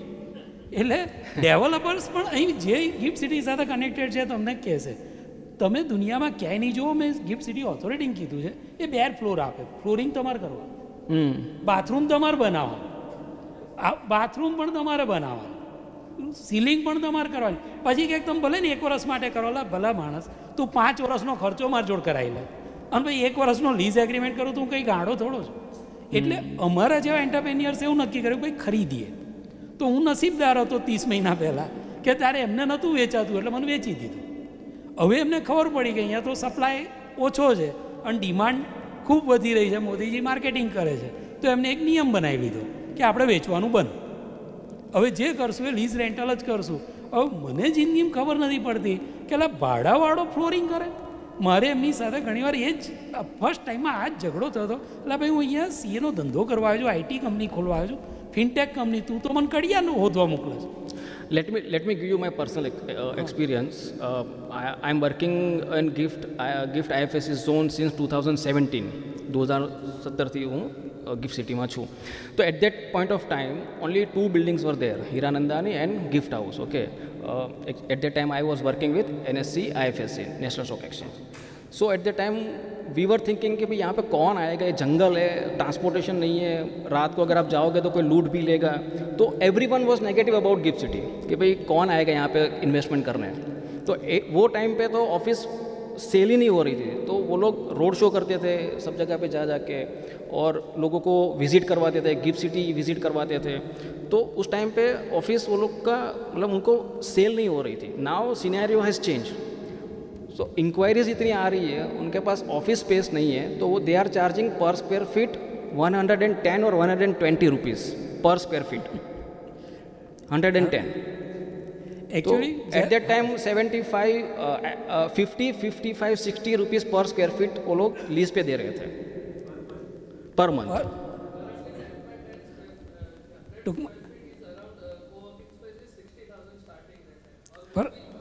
करेक्ट. ને અભી હવે 18,000 हो गया. હવે નિલેશભાઈ થોડીક સારી પણ વાત કહી દઉં. બરાબર છે. આ પાસ્ટ છે, આ પ્રેઝન્ટ છે, ફ્યુચર આવે છે. હા, ફ્યુચર બહુ સારું છે. એટલા માટે સારું છે કે જે સપ્લાય વધી રહ્યો છે ને, પાછી એ જ સ્થિતિ આવવાની છે કે જે 2018માં હતી. હું તમને કહું, કારણ કે સેઝમાં investor can't by, says holder કે જે થવા ઈચ્છે છે એ જ બાય કરશે. એને ઓપન માર્કેટ નથી. પણ હવે ડેવલપરને એ મજા આવી ગઈ તો બીજી 3 બિલ્ડિંગ બને દરેકે. એટલે હવે એને એ ખબર નથી કે 3 જેટલા આવવા જોઈએ ને, કારણ કે તમે લાયસન્સ તો 5 લાખમાં લઈ લેશો, 2.5 લાખ ખર્ચોય કરશો દર વર્ષે, પણ ત્યાં ચલાવવા પણ તમે 2 જણનો સ્ટાફ રાખો તો એ તમારો 12 લાખનો જ ખર્ચો થયો ને. ત્યાં ઇન્ટરનેટ કનેક્શન આપણું આ 6,000 ને 12,000 વાળું નથી, broadband not allowed in IFSC. Lease વાળું છે જેના 3 લાખ રૂપિયા અમે 40 Mbps ના આપીએ. Everything is there. જો સારી વસ્તુની કોસ્ટ હોય, હું હંમેશા તમારા જે એન્સિલરી ઇન્ડસ્ટ્રી બનાવવા ઈચ્છાવાળાને એક જ કહું છું, જો તમને 18 લાખ રૂપિયા કોસ્ટ પ્લસ પ્રોફિટ દેખાતો હોય તો મોસ્ટ વેલકમ. નહીં તો અમારા જેવા જે લોકો છે, અને તમે માર્કેટિંગ સમજો કે જે સમજો, બીજા લોકો છે, you can associate with them. એક સિમ્પલ વાત છે ને, તમને પોતાની લક્ઝરી પોસાતી હોય તો આખી લક્ઝરી ચાર્ટર્ડ કરો અને ફરો, પોતાના ટાઈમે જાઓ, પોતાના ટાઈમે ઊભા રહો. અને એવું થતું ભાઈ મારે એકલાને જવું છે તો ભલે લક્ઝરીવાળો કે એ ટાઈમે બેસીને જઈશ. એક સિમ્પલ વસ્તુ છે. હા, બિઝનેસ છે. જો હું જે કંપની એસ્ટાબ્લિશ કરવા ઈચ્છું છું, બહાર ચર્ચા થઈ હતી આ ટોપિક પર, બેસો નિલેશભાઈ. ના, હું એમને એટલે કહું છું, is a part of my team, મારા અંગત મિત્ર છે, એટલે હું આટલું એમને કહી શકું છું, એવો કોઈ ઇસ્યુ નથી. એકચ્યુઅલી હું અત્યારે એ જ વાત કરું, કોસ્ટ છે. અમે જો રિટેલ લાઇસન્સ એપ્રુવલ છે એને હું એલોટમેન્ટમાં કન્વર્ટ કરું, અમારા લીગલ એડવાઇઝર નિલેશભાઈ જ છે, એને એપ્રુવલમાં કન્વર્ટ કરું તો my expense will be per month 1,70 lakh. હવે એ એક્સપેન્સ બેંક્સે જે લાઇસન્સ લઈને બેઠા છે એમના માટે મજાક છે. એમને કોઈ ફરક પડતો નથી, એમને કોઈ કોમ્પ્લાયન્સ ટીમ બનાવવાની નથી. They have there team. Ruchit કંઈ ખોટું હોય કહેજો કે પતા નહીં ચલ रहा है. नहीं वो मेरे लिए अच्छा है, आप मेरे कॉम्पिटिटर કોઈ ચિંતા નહીં. હા, એકચ્યુઅલી એ કોસ્ટ છે, પણ કોસ્ટની સામે સમજો. મને અત્યારે અહીં ચર્ચા કરીને એની પછી મને એક્ઝેક્ટલી પર્સન યાદ નથી, પણ મને ઓછામાં ઓછા 4 જણે એમ કીધું છે કે we want to create AI. કીધું જ છે ને અહીંયા, જો કોઈ હોય તો હેન્ડ રેસ કરજો, અહીંયા કીધું છે બરાબર. આ 3 હાથ મને અત્યારે દેખાય. 3 AI હું ક્રિએટ કરું, એક સિમ્પલ વાત છે, તો એની ફીસ છે પર યર મને 1 કરોડ મળશે. અને કોઈ પણ AIF મિનિમમ 3 વર્ષ માટે તો મિનિમમ કોઈ ક્રિએટ કરે 3 થી 5 વર્ષ. 5 વર્ષ તમે AIF કરો, હું ફિક્સ એમ પરફોર્મન્સ ફીસ ને બધું ભૂલી જાઓ. 2% એન્ટ્રી ફી, 1.5% એડમિન ફી, આ રીતે તમે રફલી પણ ગણો તો 5 કરોડ રૂપિયાનો ધંધો છે એક AIF. મને 15 કરોડનો પોસિબલ ધંધો થશે કે નહીં એમનું નસીબ, મારું નસીબ ને બધું ભેગું થઈને થશે. પણ હું કહેવાય માગે કે અહીંયા બેઠેલામાંથી મને 15 કરોડનો ધંધો 3 વર્ષમાં દેખાય, તો ત્યાં કોઈ મેટર નથી કરતું કે તમે શું ખર્ચ કરો છો. 3 લાખ લીઝિંગના છે, આ છે કે તે છે.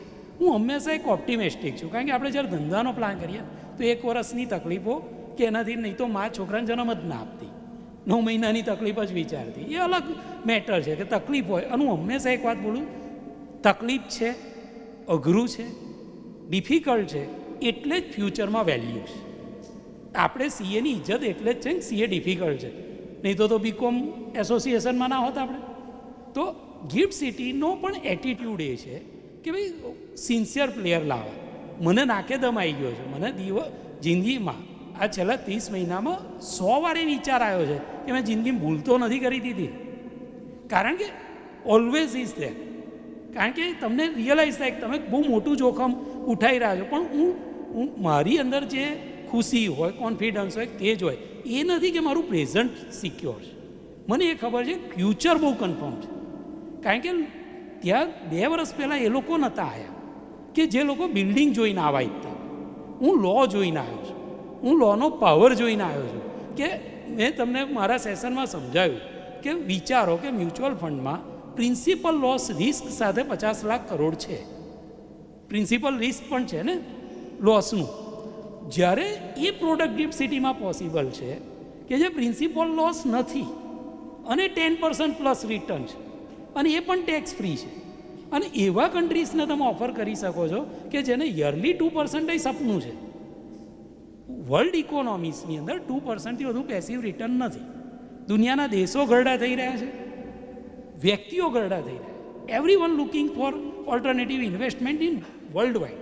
હવે એ લોકોને જ્યારે તમે 10% ઓફર કરો, lease rental, ship leasing, plane leasing, આમાં તો હું જાણું છું કે at the beginning A money અને fund will be key factor for initial first 2 year.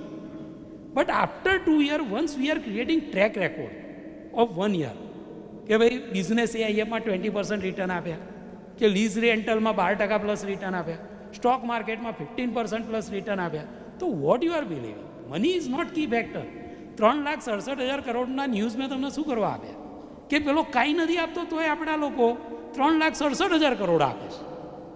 તો કંઈક તમે આપતા હશો તો એ શું આપશે? તો મેટર ઇઝ વેરી સિમ્પલ કે we have substitute product of 50 lakh crore rupees which are Indian investors in mutual fund, but our client world is distributed in whole world. તો અમારે તો આખી દુનિયામાંથી પૈસા લાવવા. ખાલી અમે સબસ્ટિટ્યુટ સ્ટોક માર્કેટનું નથી ક્રિએટ કરતા અમે. એટલે હું મારી જાતને AIFને ગિફ્ટ સિટી માનું છું, બરાબર? તો we are not only creating substitute four stock market, we are creating substitute of real estate investment, we are creating substitute of non listed company business investment, startup, venture capital કહી શકો, Angel કહી શકો, ship leasing, plane leasing. તો we just need to think કે જે માણસે વાપરવાના એના ખિસ્સામાં પૈસા છે, એના સિવાય જે કંઈક કરવા ઈચ્છશે એ બધાનું બેસ્ટ ઓપ્શન એની પાસે ગિફ્ટ સિટીના AIFમાં છે. સમજ્યા? તો વાત એ નથી કે 50 લાખ કરોડ અહીં ડાયવર્ટ થશે કે નહીં થાય. વાત એ છે કેટલા સમયમાં થશે. થશે એ કન્ફર્મ છે. જો 20 વર્ષ મ્યુચ્યુઅલ ફંડને લાગ્યા 2003 to 2023 હર્ડ મેન્ટાલિટી બનતા, એ રાતોરાત તો 50 લાખ કરોડ નથી થયા. મેં તમને ડેટા આપ્યા કે 1,20,000 કરોડ હતા, 10 વર્ષમાં એ 7.5 લાખ કરોડ થયા, પછી એ જમ્પ કર્યો. તો this will be a future hard mentality. હું જે બોલું છું ને, this will be uh future hard mentality. And what we can do as a CA profession, we can be a biggest player of that future hard mentality. ફરીથી repeat કરો, તમે અમારી કંપનીને કે ગિફ્ટ સિટીને સ્ટોક માર્કેટનું દુનિયા ના માનો. It's a fund management or entity. A fintech area છે કે જે સ્ટોકવાળાને સ્ટોકનો શોખ પૂરો કરે છે. બુફેટેબલ છે કે ભાઈ તને જે ભાવતું હોય એ તમે ખાઓ. તો this is a basic idea. હવે તમારા ક્વેશ્ચન હોય એ તમે રેસ કરો. આપણે એની જો ફીવાળો લીગલ પાર્ટ હશે, નિલેશભાઈ છે, તમે પણ આવી શકશો. કારણ કે મને લાગે છે કે you are good knowledgeable person. અને એમનું કાર્ડ અરે સર મને પણ મળાવજો. You have good sound knowledge. હવે તમે પૂછશો તો ધંધાને લગતો હશે. એક બીજો ટોપિક જે મને બહાર બધાએ નોર્મલી પૂછ્યો હતો એનો હું જવાબ આપી દઉં, પછી તમે તમારા લેવલે એક ક્વેશ્ચન કરી શકશો. ચલો તમે જ પૂછી લો, હું ભૂલી ગયો છું વાતમાં, પણ તમે કહેશો.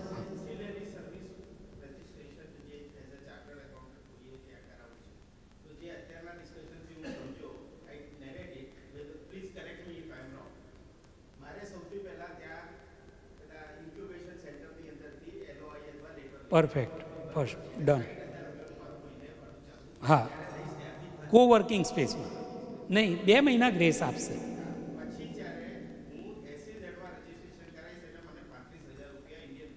પરફેક્ટ.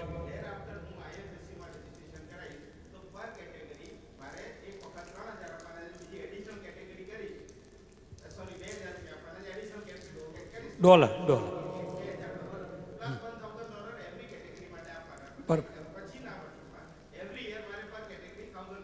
એટલે એમને એક સ્કીમ બનાવી છે બ્રોડબેન્ડિંગની કે જેમાં બધું આવી જાય છે.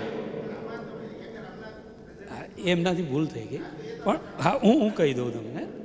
બ્રોડબેન્ડિંગ એકચ્યુઅલી શું છે કે તમે મારા જેવો એમ કે ભાઈ મારે તો બધું કરવું છે, હું 1000 ક્યાં આપીશ, તો પહેલાં કે તું 5000 હાલ દે, કામ પૂરું કર ભાઈ. This is the issue. એટલે એમને એટલે ના લાગે. એટલે એ ના. See, in ancillary, IFSC authority has prescribed these services, but if you want to open a KPO, then you can come. There is no need to have, IFSC approval. Only get SSZ approval and start your KPO. Kind of IT services. Yeah, it is for the IFSC authority, provided under the IFSC authority framework.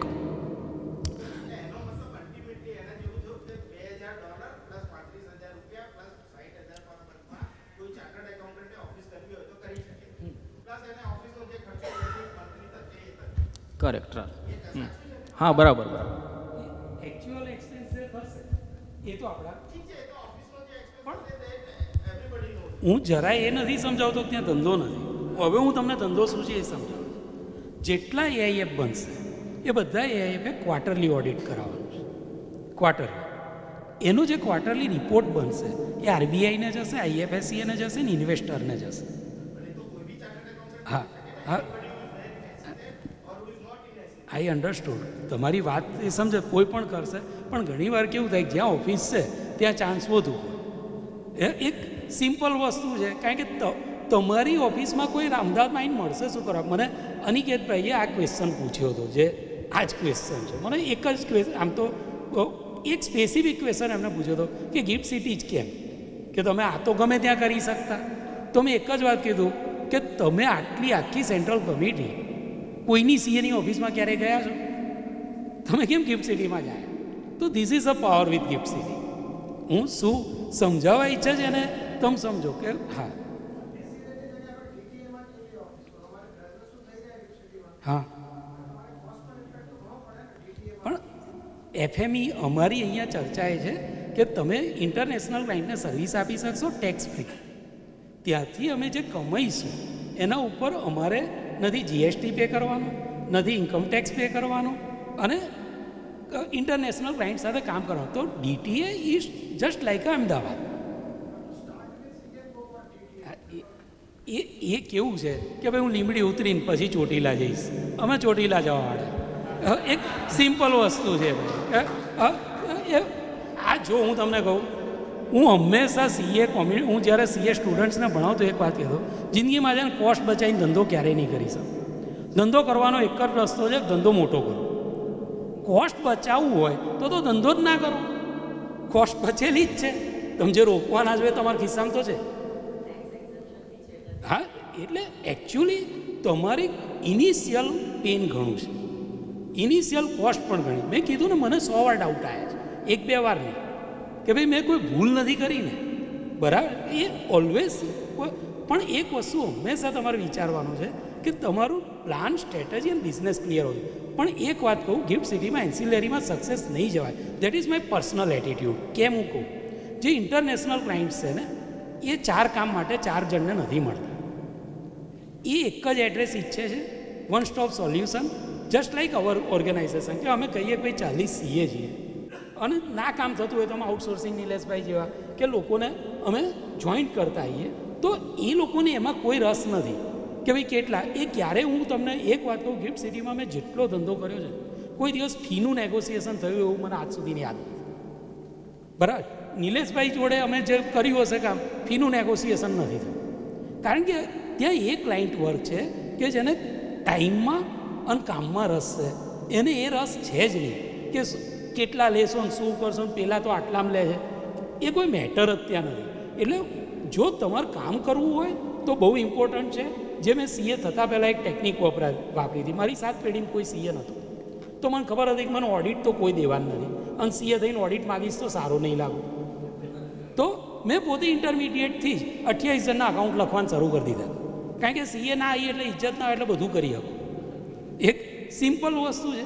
તો આપણે એક જ કામ કરવું પડે કે તમે પોતાનું ગ્રુપ બનાવો, કે તમે પોતાનું એક લીડ વસ્તુ ક્રિએટ કરો તો થશે. ત્યાં કોઈ પાર્ટીઓ શોધી ધંધો આપવાનું નથી. ધંધો છે જો ત્યાં ઇન્ડિયાને, મેં હમણાં જ હું બેઠો હતો અને કોની સાથે ચર્ચા થઈ મને એક્ઝેક્ટ યાદ નથી, 700 પ્લેન ઇન્ડિયામાં ઉડી રહ્યા છે એટ પ્રેઝન્ટ. 14 પ્લેન ઇન્ડિયામાંથી લીઝ થયા છે, બાકીના બધા ફોરેનથી લીઝ થયા. એનું લીઝ રેન્ટલ ડોલરમાં ચૂકવાય છે. ઇન્ડિયાને 5000 પ્લેન આવતા 10 વર્ષમાં જોઈએ છે.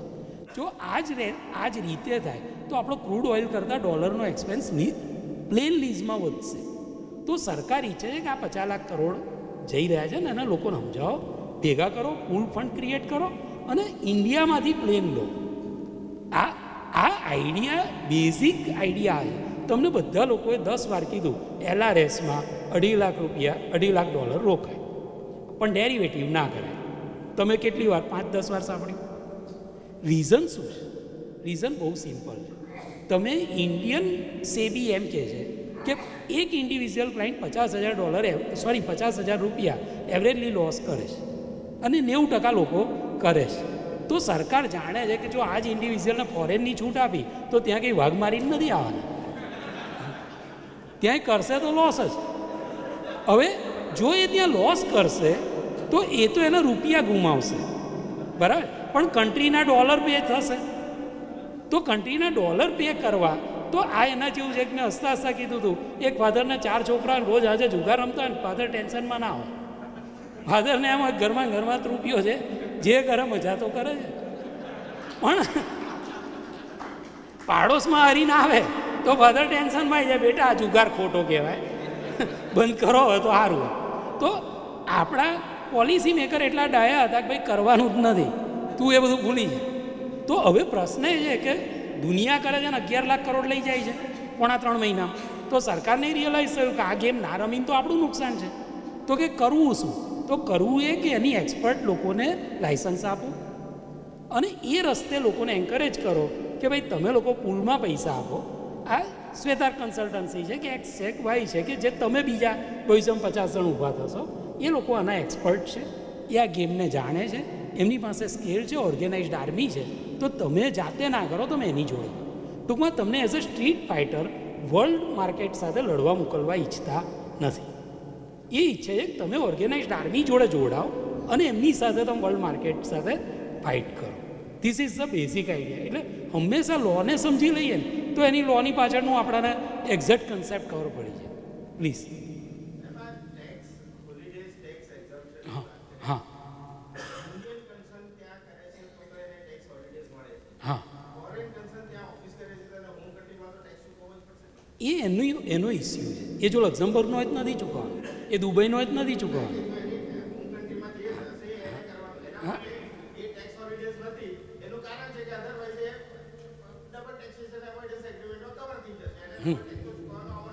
ના, પણ ઇસ્યુ બીજો હતો તમારો આ ટોપિક પર. ભારતમાં ટેક્સ 25% અને ઇન્ડિવિજ્યુઅલ કેસમાં ઘણીવાર 40% ઉપર છે. હવે જે લોકો સિંગાપુર કે ટેક્સ હોલિડેઝમાં જ હાઈ નેટવર્ક લોકો છે, એ ઇન્ડિયા આવતા જ નહોતા. એ ઇન્ડિયા એટલે નહોતા આવતા કે ભાઈ અમારો દેશ તો લેતો જ નથી, તો ડબલ ટેક્સ અવોઇડન્સની વાત જ ક્યાંય. તો આ કરવું ખૂબ જરૂરી હતું. હું અત્યારે જેટલી સર્વિસ બોલ્યો એ જો મારે આ ગિફ્ટ સિટી ના હોત અને કરવી હોત તો મારે સિંગાપુર દુબઈ જવું પડે, સમજો. અને ત્યાંથી ઓફિસ ચલાવીએ મારી 10x કોસ્ટ હોય, પ્લસ ત્યાંથી હું તમને કઈ રીતે પીચ કરતો.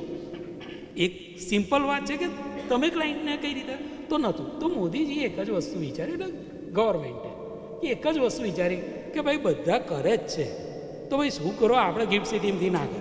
આ ગિફ્ટ સિટીમાંથી કરશે તો હું જે ફોરેનના લોકોને સર્વિસ આપીને ડોલર કમાઈશ, અથવા હું તમારા રૂપિયાથી ઇન્ટરનેશનલ માર્કેટમાં કામ કરીને ડોલરનો પ્રોફિટ લઈ જઈશ. તો તમને ફાયદો છે, દેશને પણ ફાયદો છે. અને ઘણીવાર આ તમે ચર્ચા નથી થઈ, તમે સીએ છો એટલે બધા એ જ કહેતા કે આપણે ફોરેનના માર્કેટમાં શું કરવા રોકીએ. એટલે જ મેં પહેલું મીથ ક્લિયર કર્યું. તમે માર્કેટમાં રોકો છો એ ફોરેનમાં રોકતા નથી, તમે ઇન્ડિયામાં રોકો છો એ ઇન્ડિયામાં રોક્યા નથી. તમે ફોરેનની કંપનીમાં રોક્યા બ્રિટાનિયામાં, તો એ થોડા તમે ઇન્ડિયામાં રોક્યા. એ કોઈ લેવા દેવા જ નથી, એટલે એ પાર્ટ નથી. બરાબર? પ્લીઝ.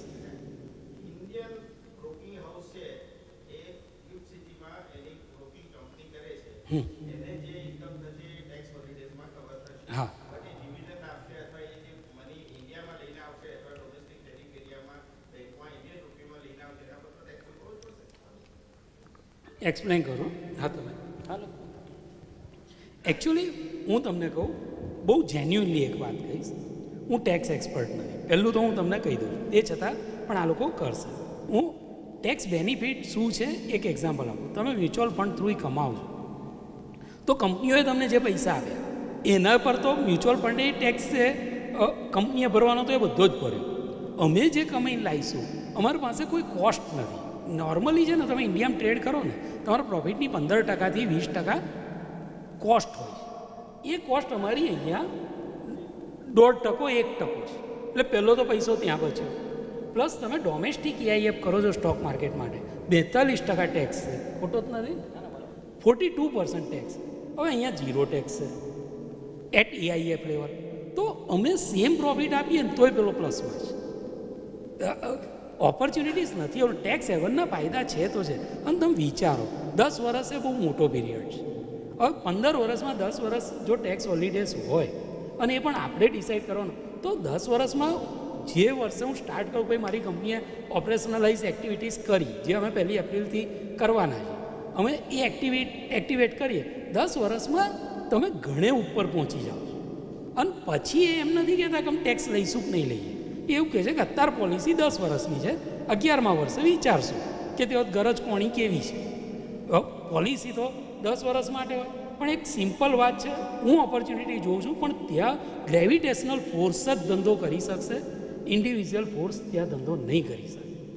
આ એક સિમ્પલ વાત છે. અને આપણા લોકોને જરૂર છે ગ્રેવિટેશનલ ફોર્સ બનાવો, અને ગ્રેવિટેશનલ ફોર્સથી જ હું જાયન્ટ ક્લાયન્ટ થશે. નહીં તો એ બિગ ફોર જોડે જ જશે. તમે અને હું ગમે તેટલા ગીતો ગમે તે ભાષામાં ગઈએ, એ જવાનો ભાઈ બિગ ફોર જોડે. તમારે એનો ગ્રેવિટેશનલ ફોર્સ પેદા કરવો પડશે, જે મેં મારી મહેનતથી કર્યો, તો આઈ એમ ગેટિંગ ગુડ આઉટકમ. ઘણું આઉટકમ છે. એટલે હું બહુ જેન્યુઅનલી કહું છું, કારણ કે સારી વાત કહેવી અલગ છે, સત્ય વાત કહેવી અલગ છે. તમે ઇન્ડિવિજ્યુઅલી પ્રેક્ટિશનર, હા, જે આપણા મોટા જાયન્ટ લોકો છે, મનુભાઈ એન્ડ શાહ કે જે, એ લોકો they have there business, they have there outsourcing income. તો એમને ઓલરેડી ઇન્કમ થતી હતી, એટલે ત્યાં એમને કરવાનું. તમે એવું વિચારી ના કરો કે ત્યાં બેસશો એટલે કમાશો.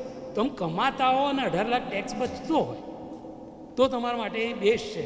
નહીં તો એઝ એ એન્સિલરી નહીં. અમારી જેમ તમે ફિનટેક કંપની બનાવો, કે અમારી જેમ તમે IT કંપની બનાવો, તમે આઉટસોર્સિંગના કામ ઉપર વર્ક કરો. As a CA practitioner I am not interested as individual establish business they.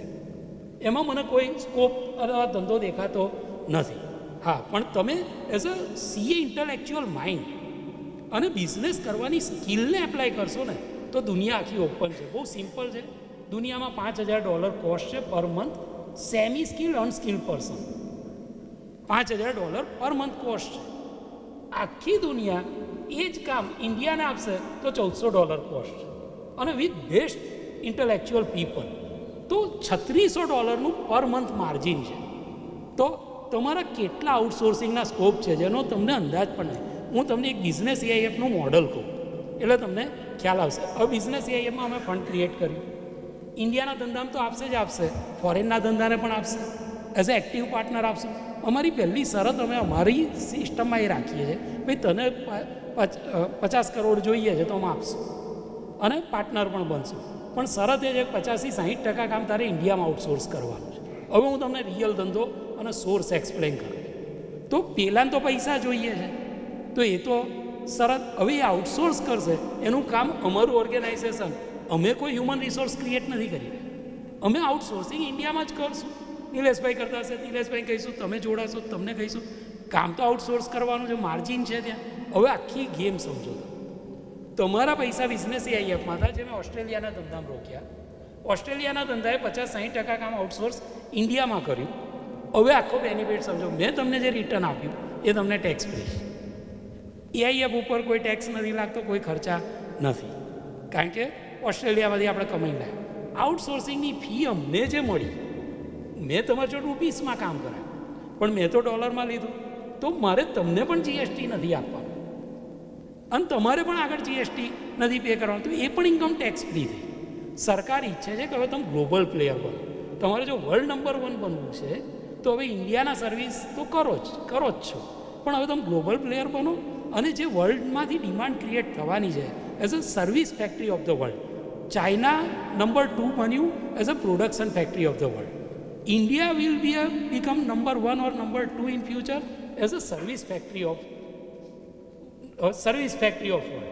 And service factory opportunities are from GIFT City.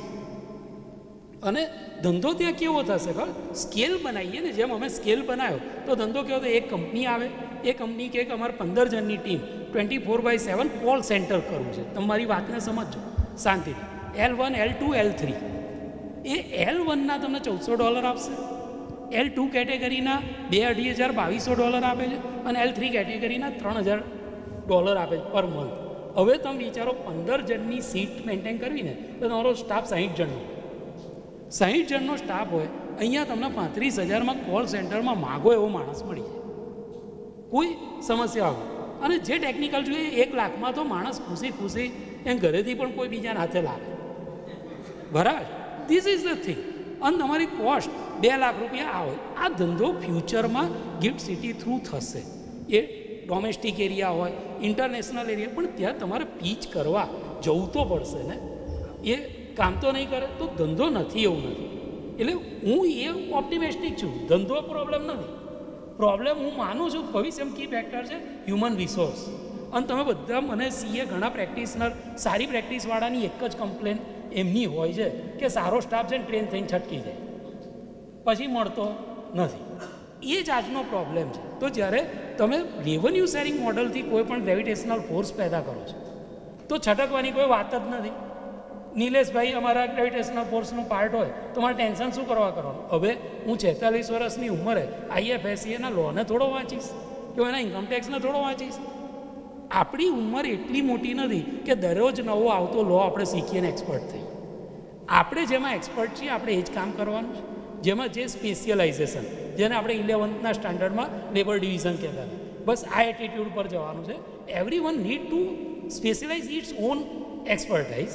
એ જ કામ કરે, પણ અલગ અલગ એક્સપર્ટાઇઝવાળા સમૂહ બનાવે અને એક જાયન્ટ પીચ કરે કે તારું કામ આપ. અમે ફ્યુચરમાં રિયલ એસ્ટેટ AIF થ્રુ એ એન્ટિટીને ક્રિએટ કરવા ઈચ્છીએ કે we will pitch two Oxford university. ભાઈ તમારી યુનિવર્સિટી ગિફ્ટ સિટીમાં ખોલવી છે તો તમારે બિલ્ડિંગ બનાવવું હશે, તમારે ફંડ જોઈતું હોય તમે AIF ક્રિએટ કરી દઈશું, તમારે ટીચર જોઈતા હશે, સ્ટુડન્ટ માર્કેટિંગ કોર્સ જે કંઈ કરવું હશે, we have our team, we will manage everything. અને આ મારી ટીમ પીચ ક્યાં કરશે? ઓક્સફોર્ડ યુનિવર્સિટીના ટોપ મેનેજમેન્ટને એના કન્ટ્રીમાં જઈને કરશે. તો વી કેન ડૂ ધીસ. તો ધંધો નથી એવું નથી, પણ એ ધંધો કરવા તમારે એ ફોર્સ અને એ જે મેં ત્યાગ કર્યો એમ તમે ત્યાગ કરી શકો છો. તમે પણ ગ્રેવિટેશનલ ફોર્સ પેદા કરી શકો છો. ધંધો ત્યાં થશે. અને આપણે છે ને બહુ લેટ છીએ, ઓછામાં ઓછા 425 વર્ષ લેટ છીએ. 16મી સદીમાં ઈસ્ટ ઇન્ડિયા કંપનીને ખબર પડી ગઈ હતી કે સમૂહનો મેનેજરિયલ પાવર અને ગ્રેવિટેશનલ ફોર્સની તાકાત શું હોય. એ એક વિચારથી, એક તાકાતથી એમને આપણા ઉપર 190 વર્ષ રાજ કર્યું. બસ જરૂર છે આઇલેન્ડ ઓફ એક્સલન્સ છીએ આપણે બધા ડોટ્સ છીએ. બસ કનેક્ટ થઈશું ને તો પિક્ચર ઉપર આવશે. તો હું હંમેશા કહું છું કે તમે જેની સાથે સિનર્જી બનતી હોય એ ગ્રુપ બનાવો, પોતપોતાના રોલ નક્કી કરો અને એ રોલથી એક ટીમ બનાવશો તો ટીમ ક્રિકેટ મેચ જીતે છે. પ્લેયર્સ કોઈ દિવસ ક્રિકેટ મેચ જીતતા નથી. તો હું ફ્રેન્કલી કહું છું as a CA practitioner individual scope નથી.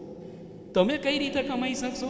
ત્યાં જે AIF બનાવે છે, જે કોઈ હું નહીં, ત્યાં બીજા 50 પ્લેયર્સ જે AIF બનાવે એમની સાથે કોલેબરેટ કરો. એને કહો કે હું વેલ્યુઅર છું, કારણ કે અમારે દર ક્વાર્ટરલી NAV ક્રિએટ કરવું પડશે, અમારે ઓડિટ કરવું પડે. જો એક પણ એગ્રી થયું તો every plane is a separate entity, every ship is a separate entity. તો જો ભવિષ્યમાં 5000 પ્લેનને 1000 શિપ આવવાના હોય તો 6000 ઇન્ટુ તમે 4, 24000 ઓડિટ યુનિટ્સ ક્રિએટ થશે. તો એ 24000 યુનિટ્સ ક્રિએટ થશે, કોઈક તો ઓડિટ કરશે. અત્યારે બધું કામ મુંબઈ જાય, પીક ફોર્સ પીચ કરી લેતું હોય કે જે કરી લેતું હોય. તો તમે આ રીતના તમારું પીચિંગ તમારે ડાયરેક્ટ ક્લાયન્ટને નથી કરવાનું. જે AIF છે કે જે આઈએફ પેદા કરે છે એ લોકો થ્રુ તમારે બિઝનેસને કન્વર્ટ કરવા. ઓફિસ ખોલવી એક પ્રોસેસ કીધો, ઇન્સ્ટિટ્યૂટે પ્રોગ્રામ બનાવ્યો તો અમે તમને કહી દીધો, પણ એ વાયબલ બિઝનેસ નથી. બરાબર, પ્લીઝ. Okay, thanks.